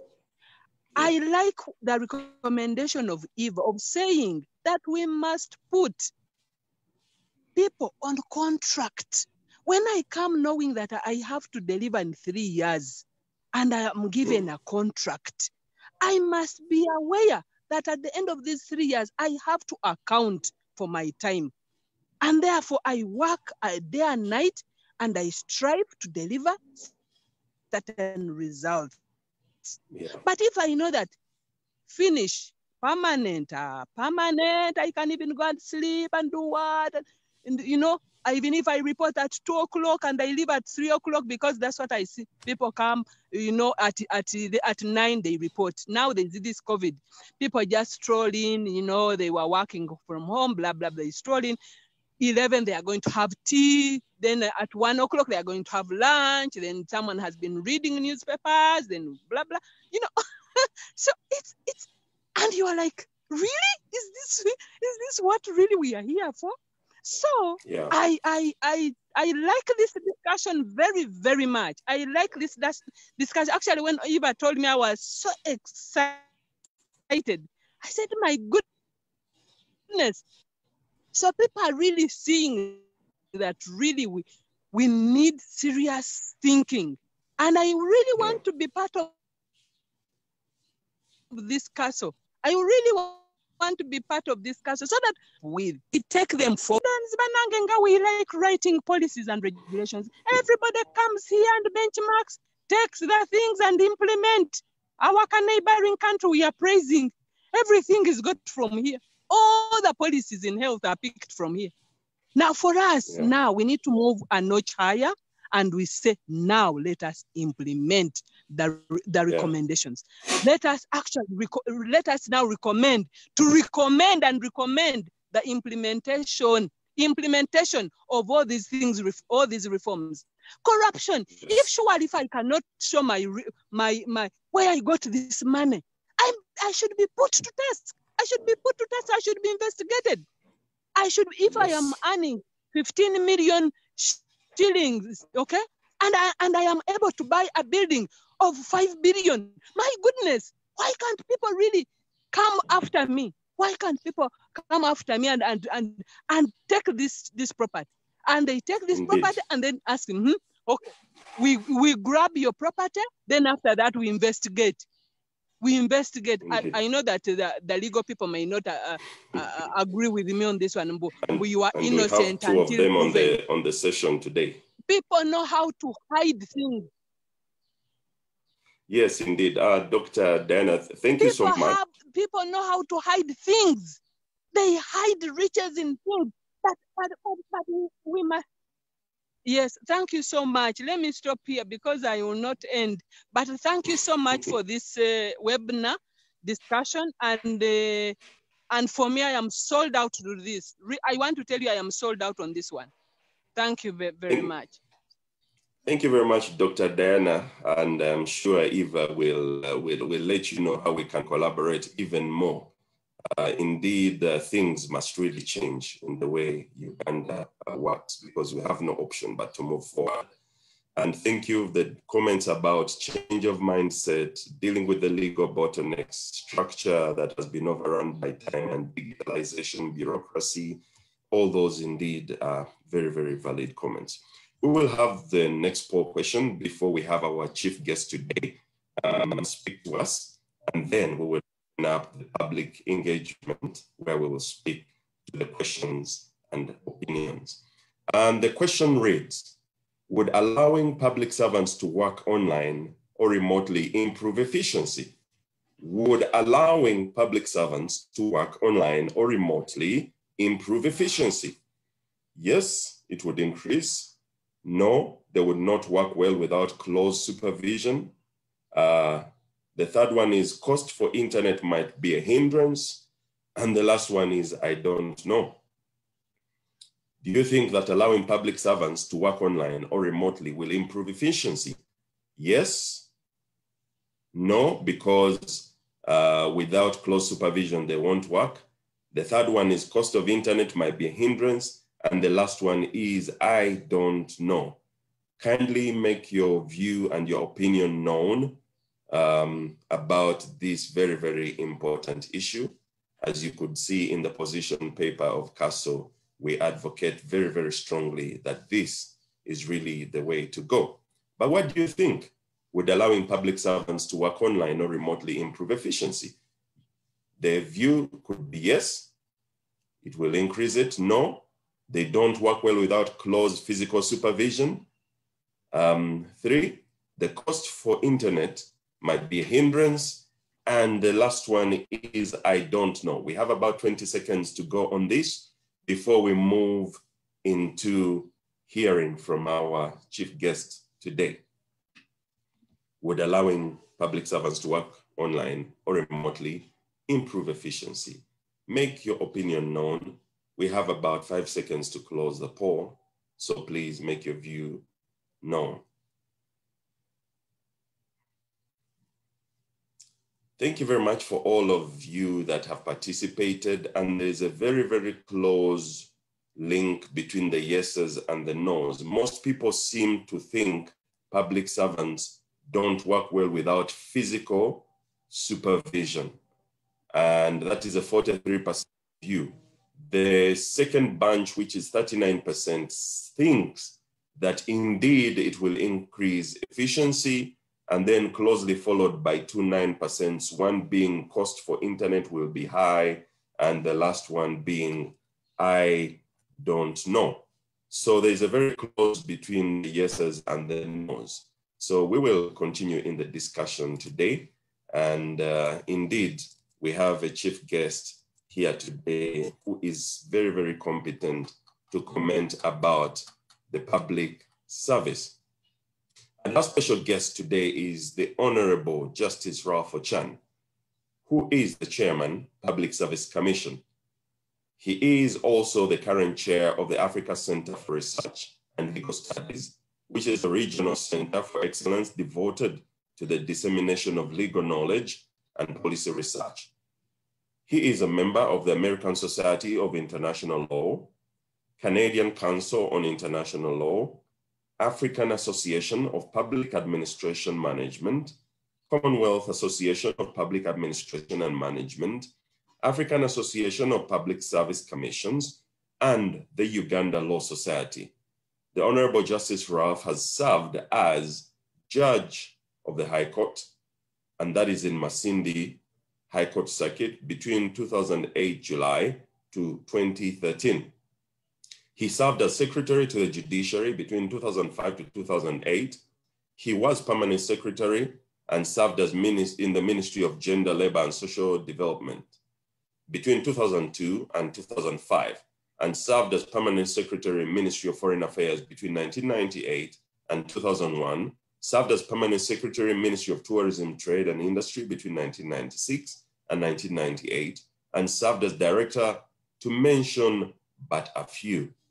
Honorable Justice Ralph Ochan has also served in several international engagements, which include member at the United Nations 28th, 38th, and 57th National General Assemblies, member of the OAU 1981, 83, and 84 summits, member 1981, 84, and 98 Commonwealth Heads of Government Summits in Melbourne, Australia, New Delhi, and Durban, South Africa, respectively, as well as a member of the delegation for the Third UN Conference on Law of the Sea in 1974, 75, and 82, respectively, to mention but a few.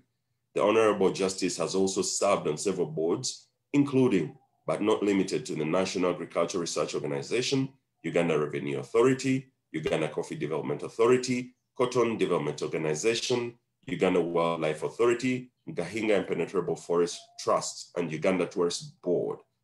He holds a Master of Arts degree in Political Economy, a Master of Laws degree of the Sea from both Dalhousie University, Halifax, Nova Scotia, Canada. He also holds a Bachelor of Laws with honors from Makerere University. The Honorable Justice Ralph Ochan, we welcome you to speak to us today concerning the subject at hand. You're welcome, Justice. Thank you very much, Paul. When I received the invitation to participate in this web-based workshop seminar, I told Dr. Magara that I was excited to be part of this process. I think that was an understatement. I'm sorry that I have not attended the previous web session in this by Castle think tank. I look forward at the appropriate time when I step aside from the public assignment that I'm currently doing to be more actually involved in the work that you're doing, to create a platform for thought in broad cross-cultural thinking to improve our society and public policies.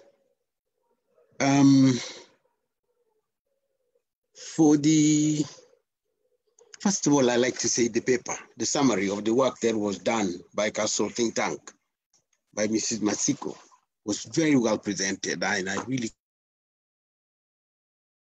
congratulate the brain behind these and then the presentation by Mrs. Masiko itself. I can only promise that I will ensure that this paper is discussed at a bigger forum than this one. I will do my best to ensure that this paper is discussed at the annual workshop, the cabinet workshop. But before that, I will do my best to ensure that the permanent secretaries themselves receive this presentation from Mrs. Masiko at one of their monthly forums. I have the passion of Diana about the public service. And I've been there now coming to 6 years. I've been struggling to just in a small way ensure that some of these entrenched bureaucratic practices are done away with. And the first thing we succeeded in doing is to ensure that our recruitment process is now all online. This has dealt with a lot of the problems that you face on face-to-face interaction. First of all, I'll give you a small example. When we wanted to recruit 300 immigration officers, we got 30,000 applicants. And those days, we still had not started the online recruitment system. So we had to devise means of reducing the numbers. One of the means was a 10-kilometer road run, because immigration officers are actually security officers. Now that led us into a court case because some expectant mothers said we discriminated against them. We told them discrimination in favor of protecting the life for a mother and child is non-discrimination in law. But that is the problem we have. But the greater problem is the problem of paperwork and face-to-face interaction. It is difficult, it is riddled with corruption, it is riddled with nepotism, it is riddled with all manner of malpractices. But now all applicants come online. The only time we have face-to-face interaction with the candidates are when they've finally been shortlisted and invited for interview. And even then, we still want to go a step further. There will be some proposals that we'll share with the public at the appropriate time. But now let me go back to the problem of ethics and integrity. The public service is 400,000 roughly, which is about 10% of the population.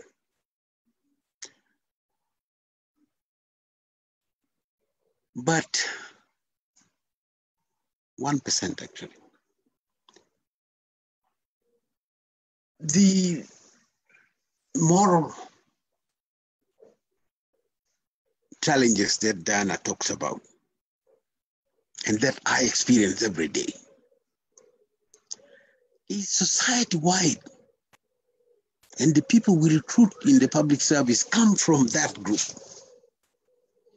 of people who appreciate me in my village because I misappropriated money and built a great big home. My neighbor who retires humbly because he's been working diligently in the public service is laughed at. And so the society itself is where we recruit our people from. And so unless the problem of moral decadence, the complete collapse of the basic uprightness that is the foundation of any good society has collapsed. I mean, I see the struggle for political offices that's going on in the countryside. These all speak to the kind of group from which we must recruit public servants. And in the recruitment process, I can assure participants that the pressure we come under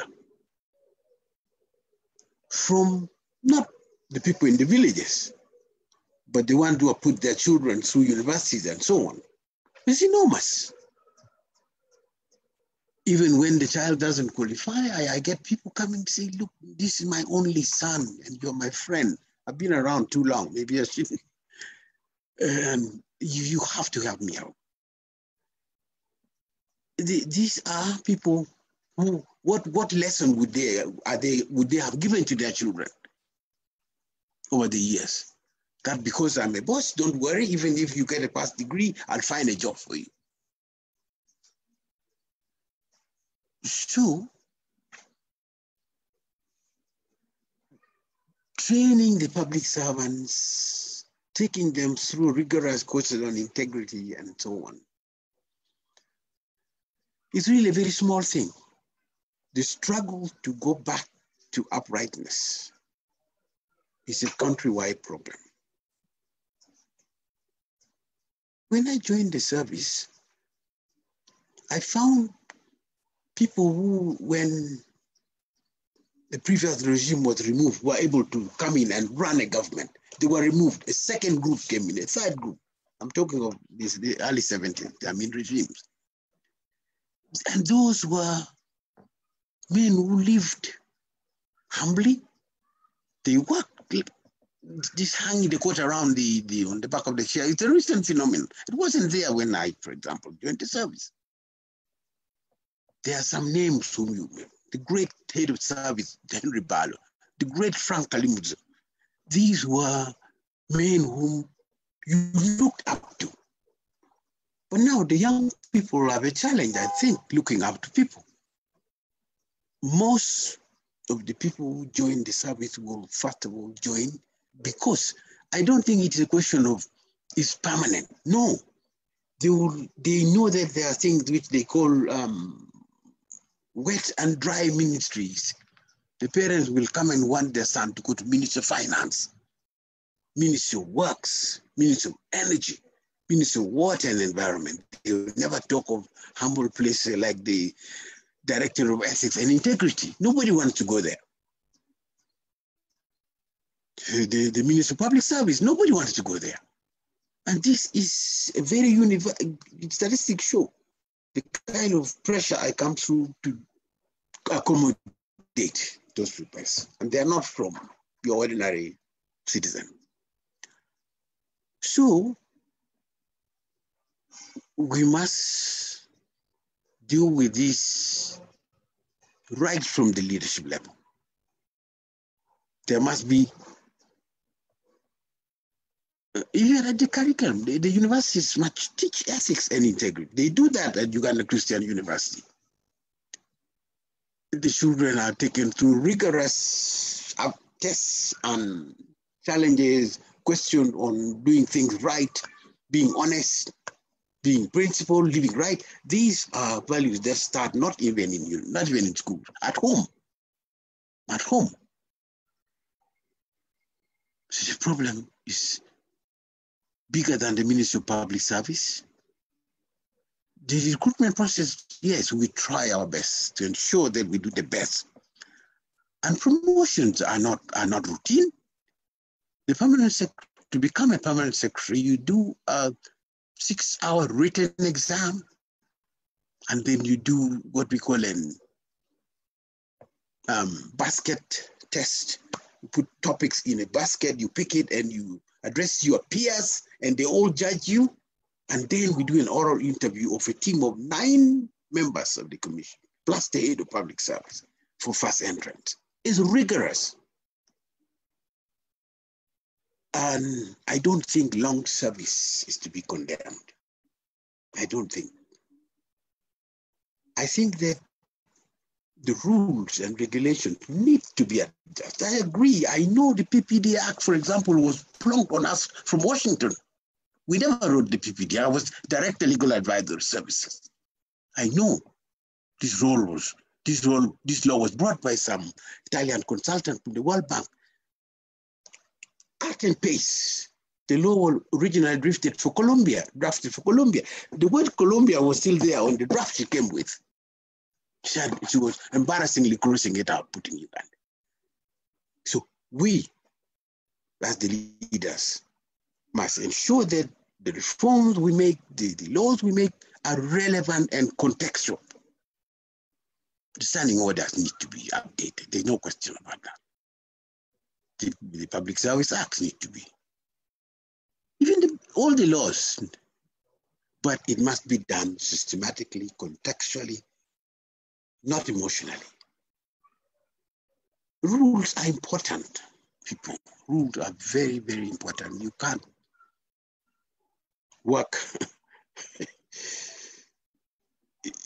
In all civilized society, there are rules and regulations to govern the conduct of people. I think that I'm very excited by the proposals that are made here.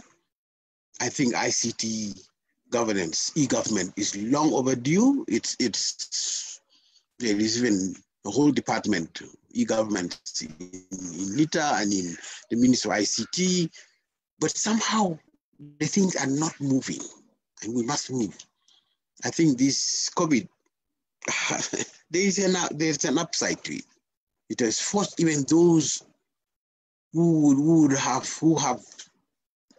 desktops as a decoration to now begin to learn and to begin to work from a distance. It's a long haul because we started late, but we must move and move in that direction. In terms of human resource training, I think that we should up the capacity of the public service college in Jinja. It's not an institution to be knocked, but to be fully supported. Right now, the institution only has management, teaching facilities. There's no resident. So it's difficult to use it effectively. And I'd like to see a day when the institution works alongside with Castle Think Tank, the first Ugandan think tank. Congratulations, Dr. Magara. This is a major, major step in the right direction. Without thought, there can be no proper policy coming out of decision making.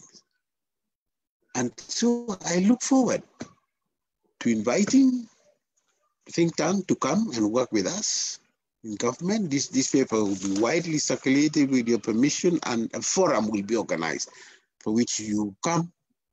Ms. Masiko comes and delivers, and she has great experience. I congratulate her on the work she's been doing in all the various sectors that she's been involved in. This is the kind of expertise we have right here at home. I don't need to go to Singapore to get somebody who can come and share with us. I can't really go on. I think I look forward to a much more open forum in which I can go point by point on some of the recommendations. In view of my position, I can't really speak out now because I do this in a representative capacity, but we'll look forward to an occasion when an early occasion, I'll see to it. There is something about local governments and central governments. The lady from the local government association, the presenter, did a good job in distilling the issues as we see it. Local governments, there is a peculiar problem in local governments. A philosophy has devolved, a practice has devolved among them that if you're not a son of the soil, you can't work, say, in my district of Amuru, because you're not, we have our children. In one district, it said, our son for the district engineer is in third year. When he finishes, we shall fill that post. In the meantime, we'll keep it open. We'll keep it closed. And so decentralization as a broad, we need to rethink it. And then, of course, there is the pressure by the Wananchi to increase the number of districts. Everybody wants to have a district. That's simply, the resource envelope keeps dwindling. And therefore, the capacity to perform also goes down with it. 90% of the work is done there, and therefore the government, the executive, needs to think very seriously on how the 90% work being done at the district level can be funded. Speaking of the District Service Commission, with whom we supervise and we confirm the appointments, they work in awful difficult conditions. It is said the allowances and so on for the members is to be raised from locally generated revenue. For some districts, that's an uphill task. They can't raise that kind of revenue. So I sympathize with the local versus center dynamics. I think that we need a debate. We need national debate on how to carry the great vision of decentralization forward. I thank you. I've covered terrain. I look forward to a day when we shall do this in our own forum, in our own setting, with all the key stakeholders taking part in this. Once again, I thank Castle Think Tank. Thank you, Paul, for leading us in this conversation. I thank you all. Thank you. Thank you very much, the Honorable Justice Rafa Chan, and a lot of things to think about, and creating hope for us, and a good hope as a nation that we can still do something about the aspect that we are all concerned about. We have now gotten to that place where we're about to get into that public engagement.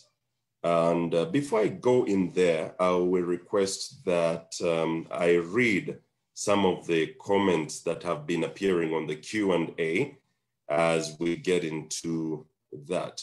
There are some that are already answered. Samuel Siminyu, thank you for your comment. The Ugandan Public Service definitely has enlightened leadership at the top, but this is not where we see it at the service delivery points. Performance at service delivery points is dismal, to say the least. What goes wrong between the top and the bottom of the structure? That was something that Samuel and Rose put something there. Reforms find space at central government level and do not effectively trickle down to the local government level. And that's a point Rose very, very ably made earlier on. Olga Mugerwa, greetings. Some of these issues we are raising, especially non-performance, was pegged in the past with impunity because I know so and cannot be demoted or fired. This ushered in a culture of indifference as long as one still gets paid. It did not start today, so it will take an excavator to change this trend. Even some of our children believe this is the way to work. And then Rose, I'll put an addendum to that. Olga, this could be the mindset that Dr. Twine is advocating against. Who needs champions for change to start somewhere? And Olga agreed. Kadama said, what is and where is the evidence for the private sector shift into public service, such as contracts for core public service cadres? And that's something that has been discussed greatly on this. We'll continue to discuss. The chief administrative officers and town clerks at local government level sign performance contracts and undergo quarterly performance reviews. That's from Rose Gamwera. Tennessee asks, what is the total number of employees in public service and how many jobs are created annually in the public service? Eva responded, indeed, this was in her presentation as well. There are 320,073 employees on the active government payroll. And these include staff in ministries, department, agencies, health workers, local government employees, teaching service, Uganda Police Force, prisons, and public universities. And Samuel Siminyu asks, at Gertrude, I believe you're talking to Rose, in our current national context, who is accountable to who in reality? From your presentation, it appears like the central government demands accountability from the local governments, leave citizens out of the picture. In a situation where our civic awareness and electoral processes constrain citizens' ability to demand accountability from government structures, how to get citizens to demand and receive accountability from the government structures at varying levels? And Rose responded that proactive mobilization of the citizens by partners in civil society who must build deliberate partnerships with the local government and central government institutions. Accord jointly implement with ULGA, the local government scorecard, which has a competent of citizen, I think it says component of citizen engagement to assess the performance of local government leaders. And she continues to make other comments. And Eva, somebody appreciated your presentation, saying it was very good and passionate, and thank you very much. We still have a number of them that are open. I hope we still have. So maybe I will begin at that point and ask. There's one for you, Dr. Diana Atwine, and SGO OKH asks, Dr. Atwine, how practical do you think it would be to grab property of corrupt officials, as you recommended in your comments, when there is the element of, in inverted commas, connectedness? So Dr. Atwine, if you could just quickly respond to that, and we have many other questions coming up.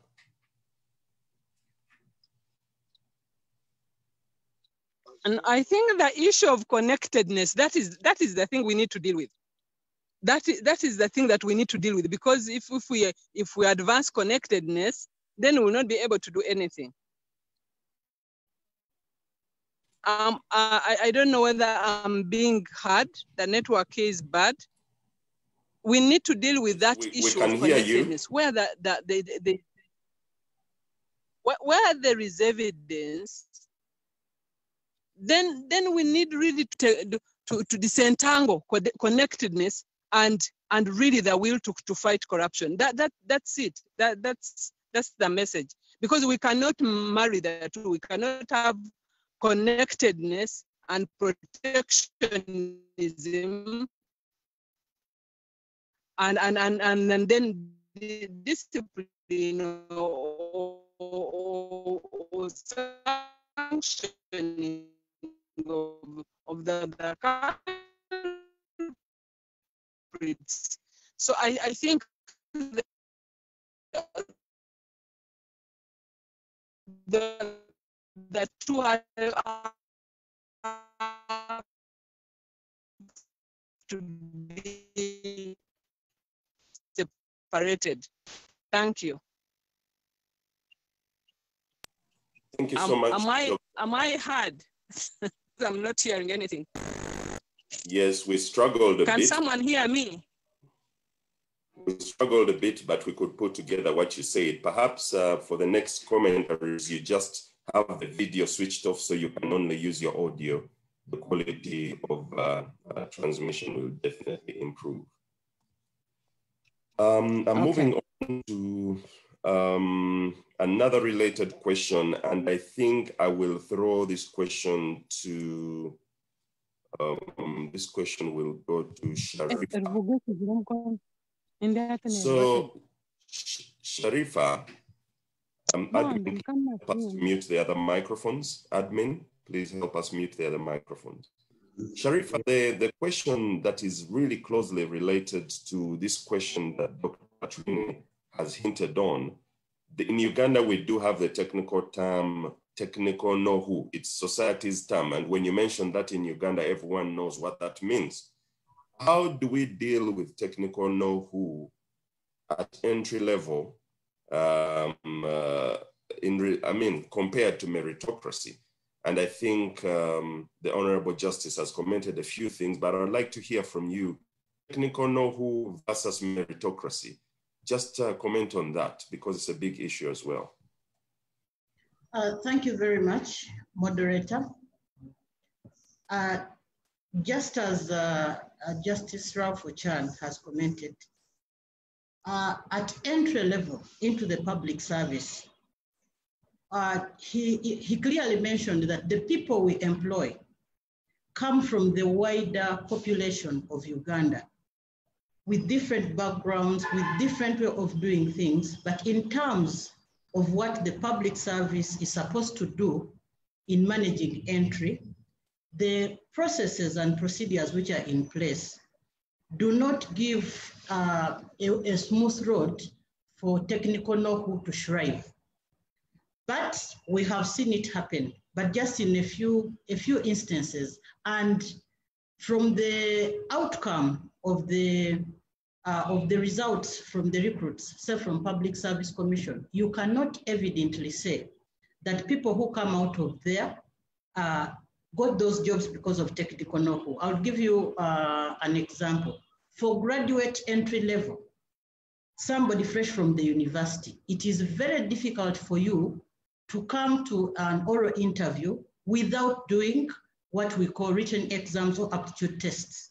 Aptitude tests do not know relatives, do not know any other person. You know, it's your brain, and you pass that on merit. That is why you see we can have a reduction from 3,000 people to a ratio of 1 to 6 when we want to recruit 300 immigration officers. So the processes and what Justice Ralph Ochan said, that procedures, rules have to be in place to govern what is done. So the procedures we have do not allow technical know-how to shrive. But if somebody that has already entered the service, obviously your performance will be known. Your supervisors will make recommendations for you. What you have done will be visible. So when you go to the commission to defend what you have done, the people you are talking to have heard about it. I don't know whether that's what we are calling technical know-how, but results have to speak for you. We have seen many people go for interviews for commissioner, for assistant commissioner 4 or 5 times and never get it because what they do has spoken. So we know that from the society we come from, people come with different attitudes, come with different behavior, and that impact on how they want to get what they want to get. The procedures we have don't allow it to shrive. Thank you. Thank you very much, Sharifa. The other question that I have that I will ask Madame Rose Gamwera to speak to, something that Dr. Atwine hinted on, which indeed I had noted here before, is that Uganda is very, very good at drafting policies and plans. And actually, it is said that if you want a good implementation plan, go to Uganda. Now, in your view, how can we as a country, what are your thoughts about converting this very good policy, very good planning? How do we convert that to actual delivery, which we can benefit from in the country in order to change this not very good narrative? One of the biggest challenges we have as a country still goes back to what we work with. National levels are supposed to make policies and laws. The local government must be empowered and capacitated to translate the national policies and laws into local policies and pieces of legislation. You've heard of bylaws and ordinances. But what has been happening since decentralization is that there's been very little investment in building the organ of local government council, which is the parliament at that level, to translate the national policies into local policies that guide implementation and execution of programs.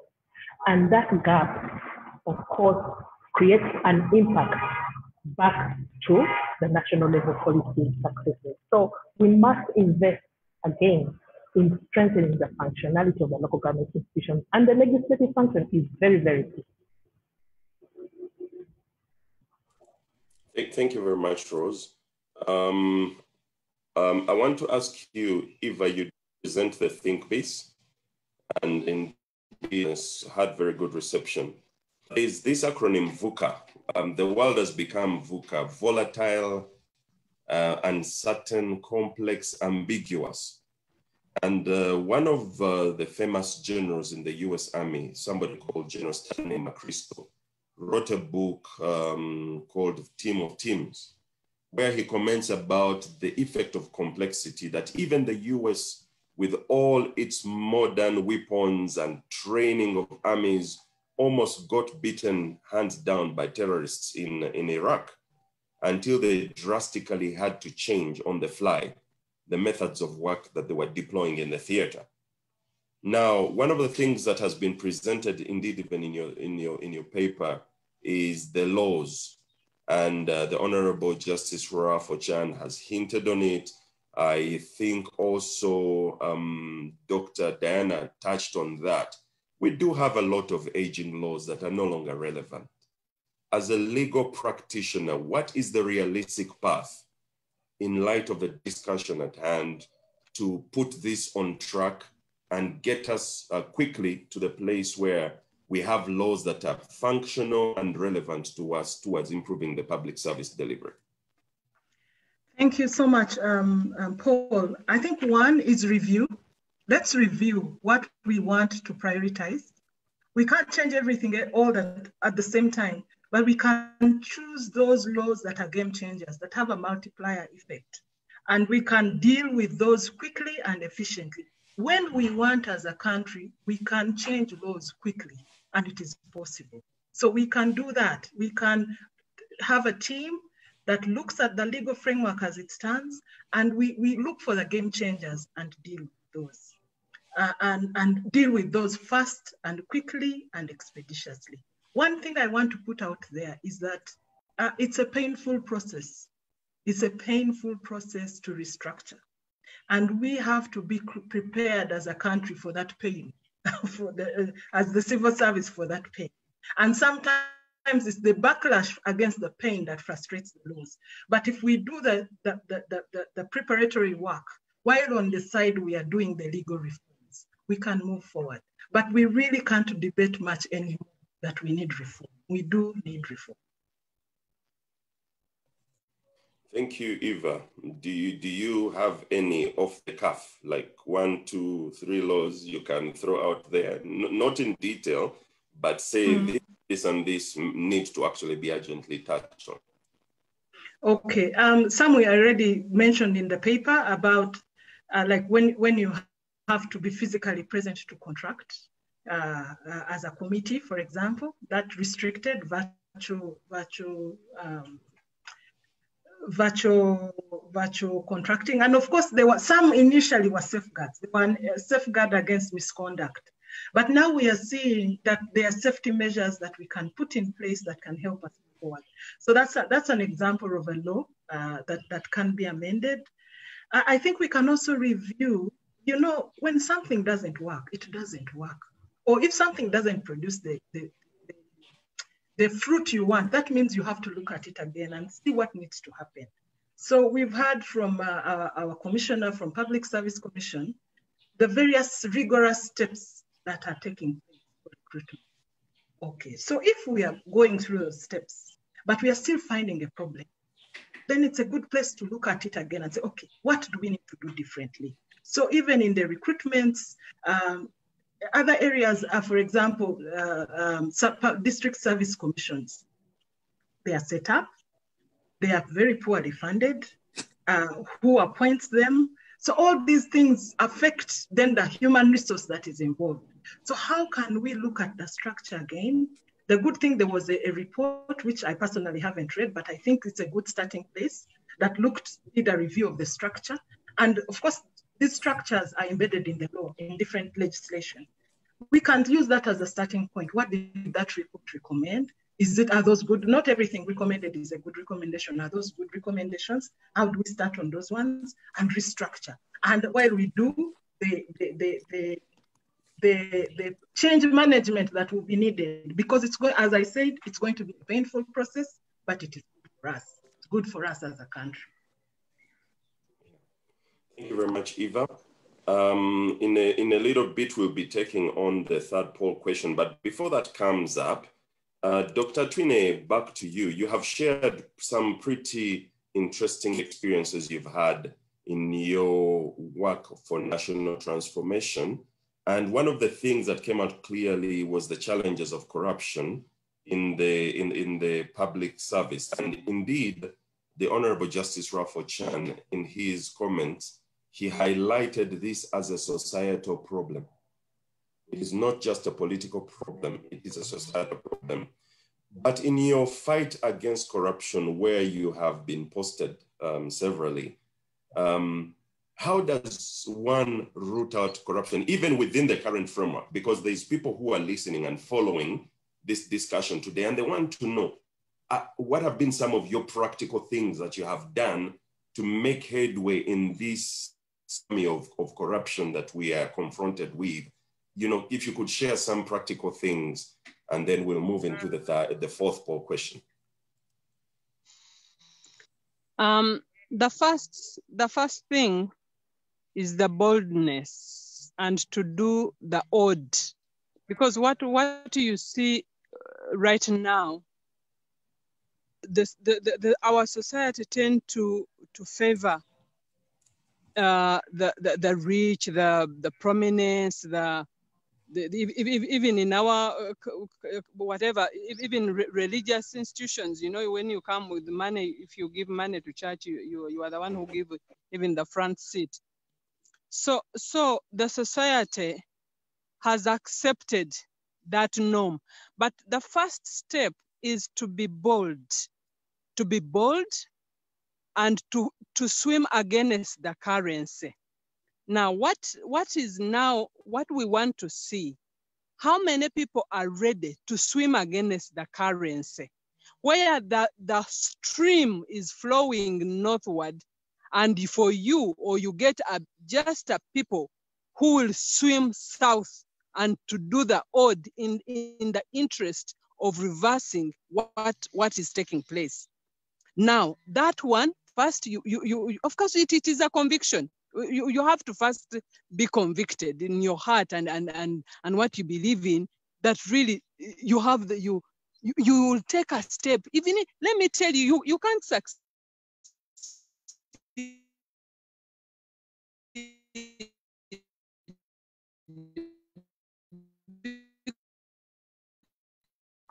because you see, it must be an institution and a thing of everyone. Now, of course, sometimes at the get all these obstacles, you get branded, you get backlash on you, because some people definitely, you require a lot of energy to do the odd.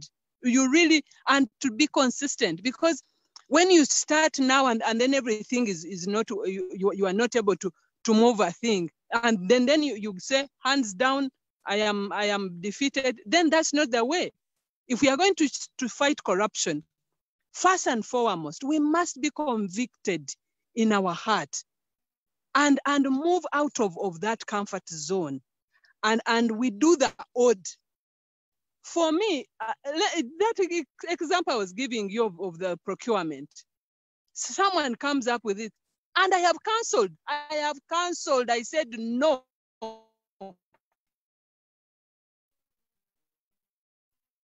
I will not sign this contract. I will not sign. And to go back, and then they tell you now the procedures, now people are going to take you to court. So let whoever wants to go for administrative review goes, and then you keep on. You have summoned now to come and explain yourself why you cancelled this, why you did this, why. Then they take you to all sorts of, you receive all sorts of, and then you have to be, you don't have to be, the favorite of the many. No, because when you do those things, pinch on other people's comfort. But the issue is when we talk about corruption fight, we must be convicted in our heart that there must be an effort. You wake up in the morning, you go to work, knowing that today I will not be compromised. Today I will not do something that will put my country to disrepute. I will not, something like that. It has to start inside, in your heart, in your conviction. Then you start implementing, but consistently. Because when you are consistent, first it requires a lot of energy. As I told you, swimming against the currents, you have to use extra energy to swim against the currents. Then all the other thing is that we need to have this castle discussion is one of those. It has to go beyond a discussion. Then it becomes an implementation forum. Something. If I have Justice Rafo Chan, he's there. I said this person is of integrity. I have searched. I have vetted. This person is hardworking. Please, when there is opportunity to give such a person, please give him a job. We want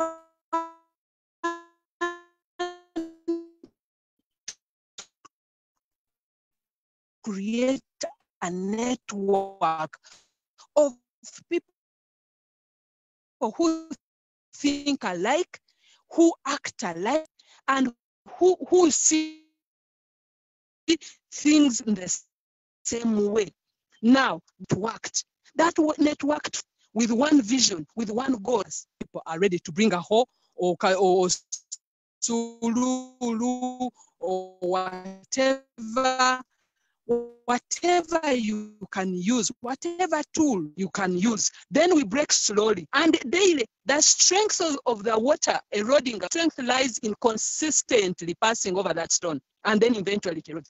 That in corruption, we rely largely on consistently moving one step towards finishing this mountain. Right.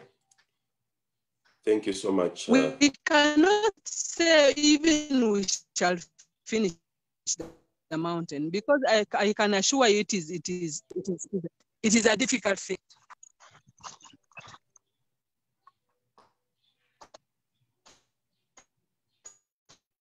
Thank you so much, Dr. Diana. We are getting your link breaking up quite a bit there, but I think the crux of your point has been made.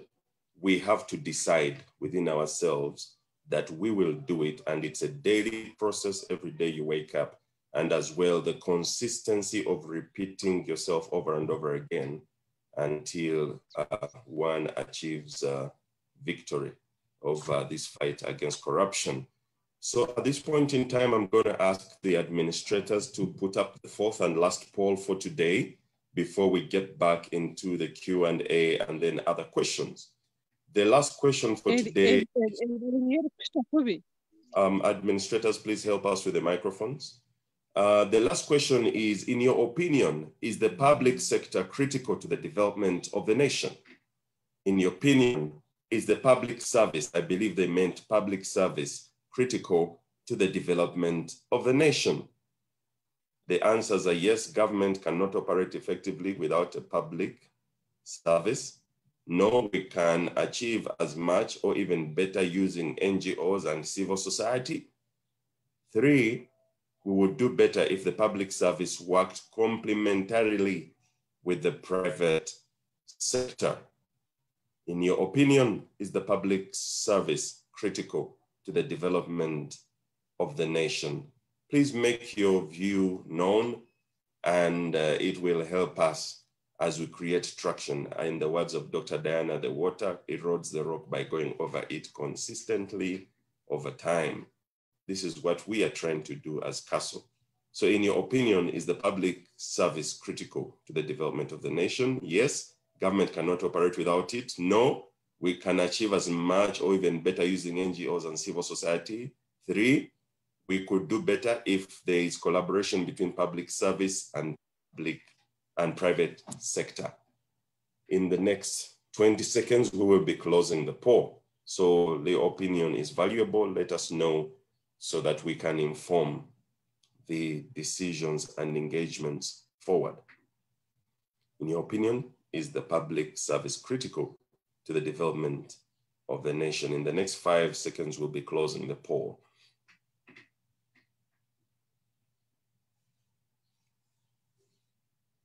Thank you very much for everyone that polled. The interesting result is that no one believes you can do without it.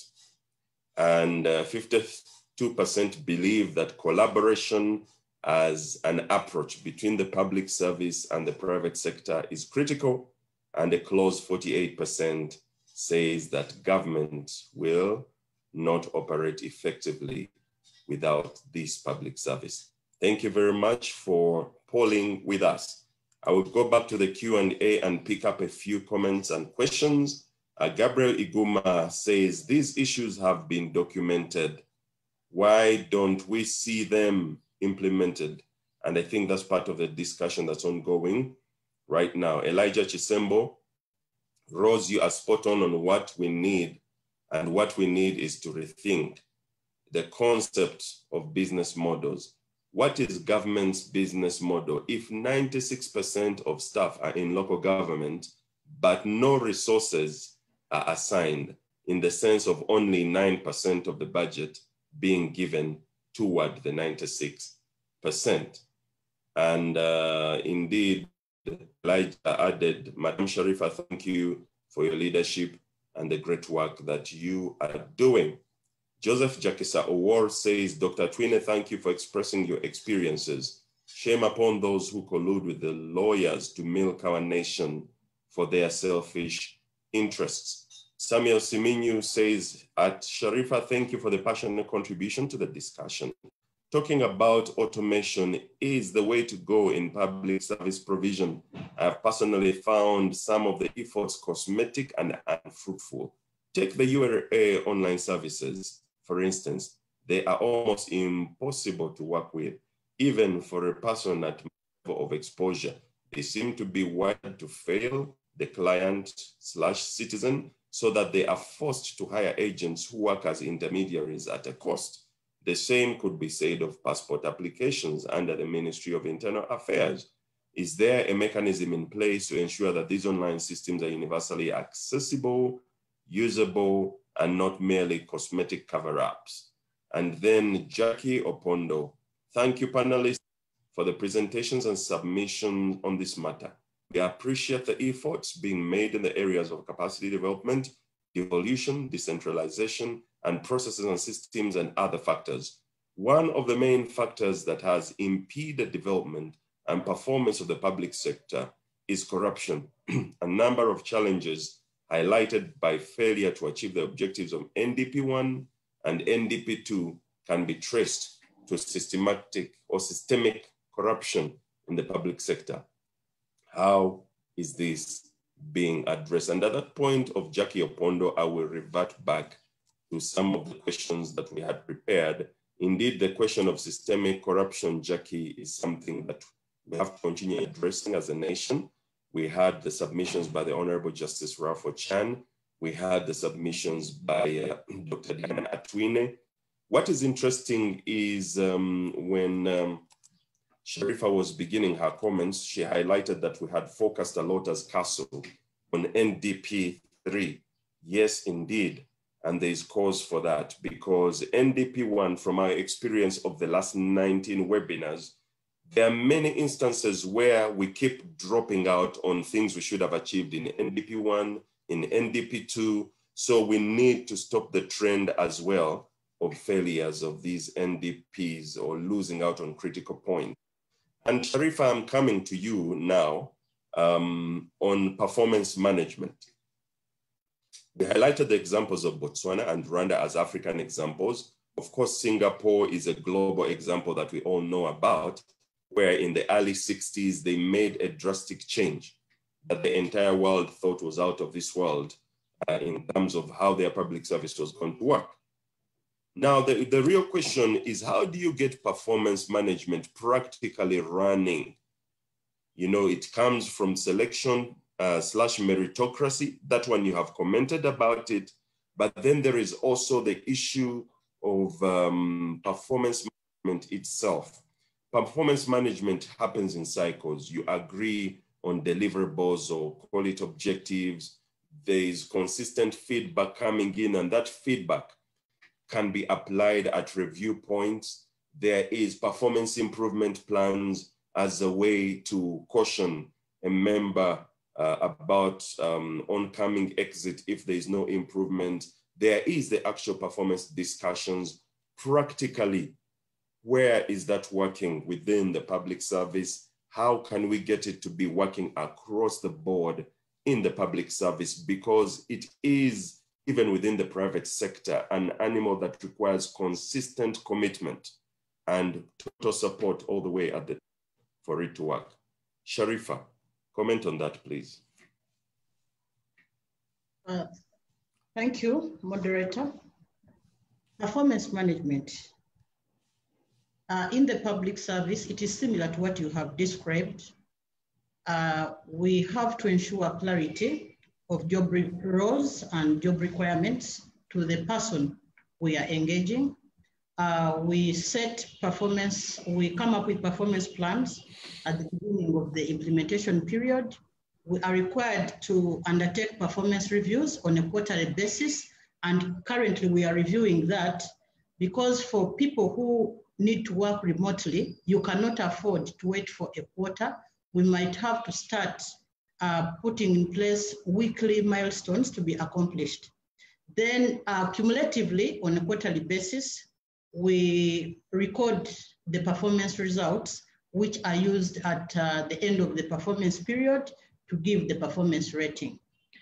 That is documented. However, the issue of compliance has been a challenge to the public service. And starting last financial year, government took it upon itself to ensure that performance management becomes an auditable area.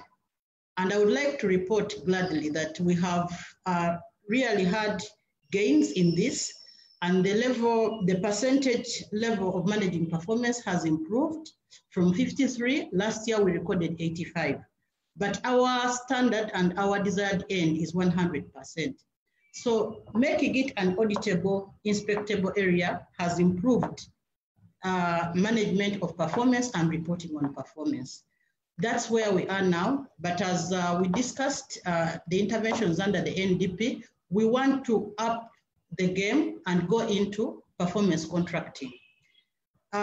We are still debating the issue of employment on contract because you have all alluded to the fact that the remuneration is still low, but that is not a reason for anyone not to perform. Because if you feel the salary being paid to you is low, it's better you quit the job and do what you think can pay you more.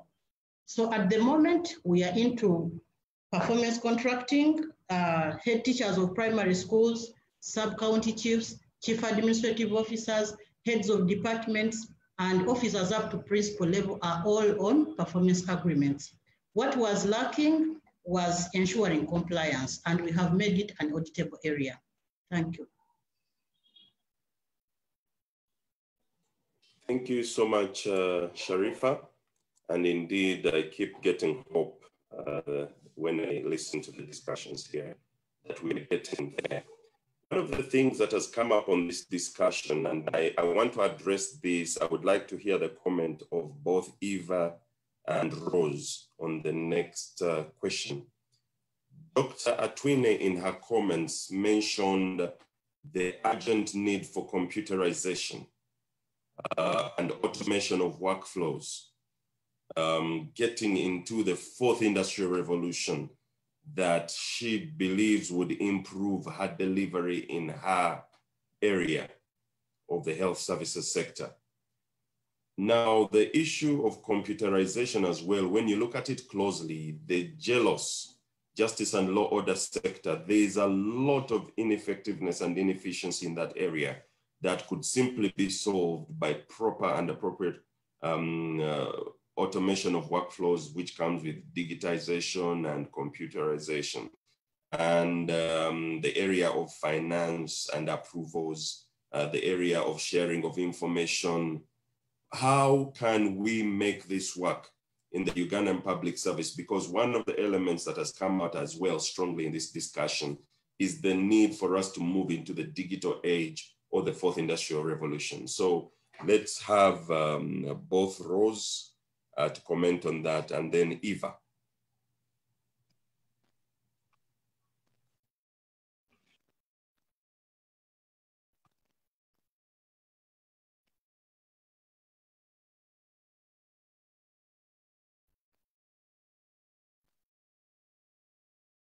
Maybe I will take the first shot probably then. Hello? I can hear you clearly, Rose. Please go ahead. Okay, okay, great. Of course, I was thinking through what Dr. Diana had mentioned, but one of the things I've been grappling with right now was hearing from Sharifa is the need to have let me say like this.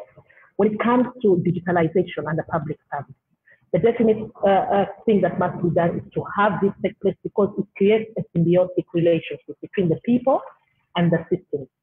And this takes me to what I was just grappling with when Sarita was talking about performance assessment and improvement. Evidently, what we have happening today is that you get a certain sector handling institutional performance assessment. Then you have institutions themselves, the public service, handling individual performance assessment. And then these systems are not, the results are not sticking to each other. Then you have another one handling we have the scorecard. It doesn't feed into the technical. So that is one gap that needs also to be addressed. The systems must stick to each other. Yes, you are addressing the assessment of performance of the public service, but the institutional structure systems, are they giving them the right environment to be able to deliver? There seems to be a disconnect in the results sticking together so that we can get the appropriate solutions. So I believe that when we go to the digital realm, this can be resolved, because in that way, you're trying to match the system efficiencies with the users, the people, and probably we definitely can clearly see some change in terms of progress. Thank you so much, Rose and Eva. I think we have lessons we can learn.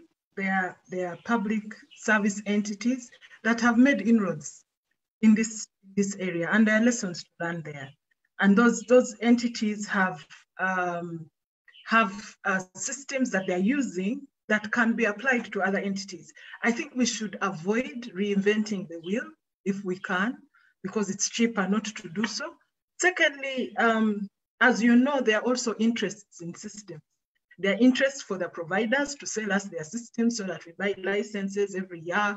And so there are also interests in different entities having different systems.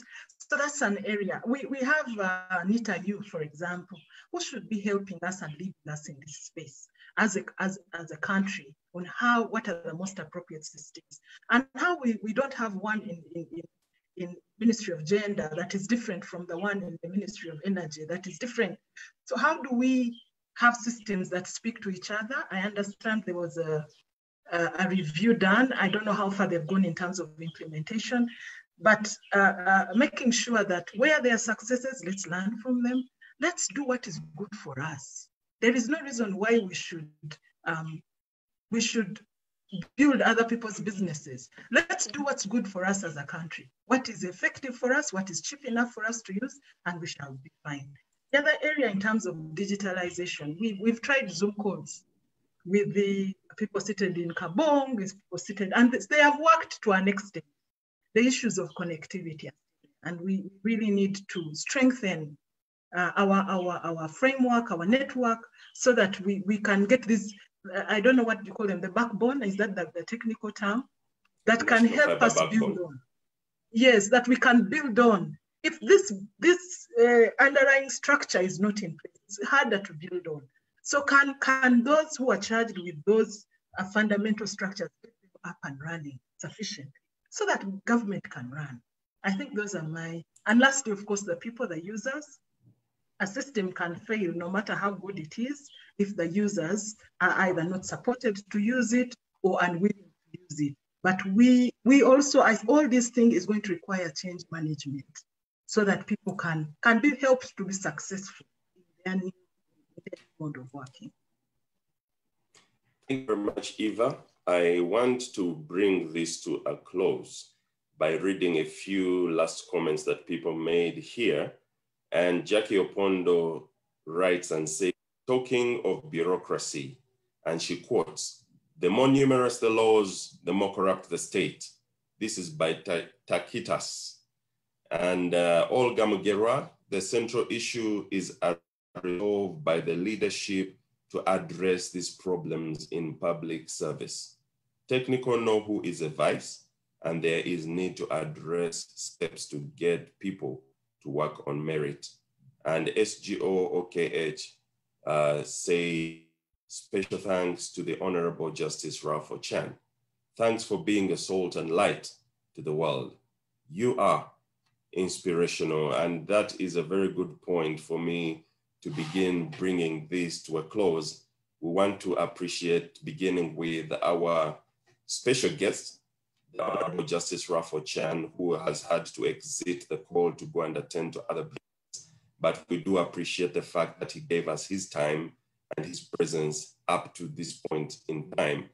Thank you very much, Mrs. Sharif Abuzeki, for giving us your time. Thank you so much, Madame Rose Gamwela. Thank you so much, Dr. Diana Atwine. And my name is Bukenya Paul Michael. And before I hand over to Dr. James Magara, I just want to thank each and every one of you for the time and for the contributions that you have made today. Dr. James Magara for the closing remarks and comments, as well as the closing prayer for today. Dr. Magara. Thank you very much, Paul, for guiding us through this discussion. And also very, very special thanks to the panelists who gave very candid presentations about this very big elephant in our room called Uganda. And special thanks to our special guests as well. Thank you for being with us, and also the offers you've made, which we'll follow you up on. Thank you very much. Thank you very much, participants, for staying the time. It's been a consistent presence throughout. As a think tank, one of the roles we play is creating a platform for these kinds of discussions, because I've learned a lot today. I'm pretty sure everyone here has learned a thing or two, but also you begin to hear things from many different sides. And that always helps. You may not know it, but it begins to influence decision-making, policy-making, and so on. The more we hear from different people, the better informed our decisions that we make. So it is our hope that this presentation has contributed something. We still have a follow-up, as I said at the beginning, to put this into different policies. I think I'd like to underscore what Dr. Diana said, that policies and trainings have a certain level. We are killing our country slowly by not really being tight on doing things right. I mean, it's very good to talk and say things. So I do hope that we'll come to a place where we'll begin implementing and really see a change. But we're very appreciative hearing what government is doing. Thank you, Madam Sharifa, for enlightening us about what is ongoing. And it's our hope that as these things get implemented further, we'll see our country change. The public service is so critical to the running of the country. It's like the little engine in there, the heartbeat. If it's not working properly, nothing else will work. So thank you all. We need to bring this to a close, and I'll lead in a word of prayer as we close. Lord, we thank you for the men and women who are working to ensure that our public services work, both at the central and local level. It came out clearly today that there are good things happening, but there are also many things that are out of sync, out of place. And we pray, Lord, that as we move into this decade especially, that the painful decisions that have been made will be made, and we will have an efficient public service that will be a foundation for the private sector to thrive as well. We thank you. We ask you to bless this weekend and bless all those who have been part of this webinar, whether as panelists or as participants. We ask all this in Jesus' name. Amen. Amen. Amen. Thank you very much. Paul, I know they're talking about next week. Oh, please go ahead, Dr. Magara, and make that comment. Yes. Next week, we are having a very, very interesting panel that you should not miss. It's on the justice, law, and order sector. We have very, very interesting panelists, and so please plan to be there, book the time. We are running up to, I think it's the 19th of December to finish up all this Thrive series. They're ending this year. Every weekend there is a different one. And out of this, a lot of other documents are coming out. So thank you for your participation. We look forward to seeing you again next week. Thank you all. Have a good weekend. Bye. All right. God bless you all. Bye.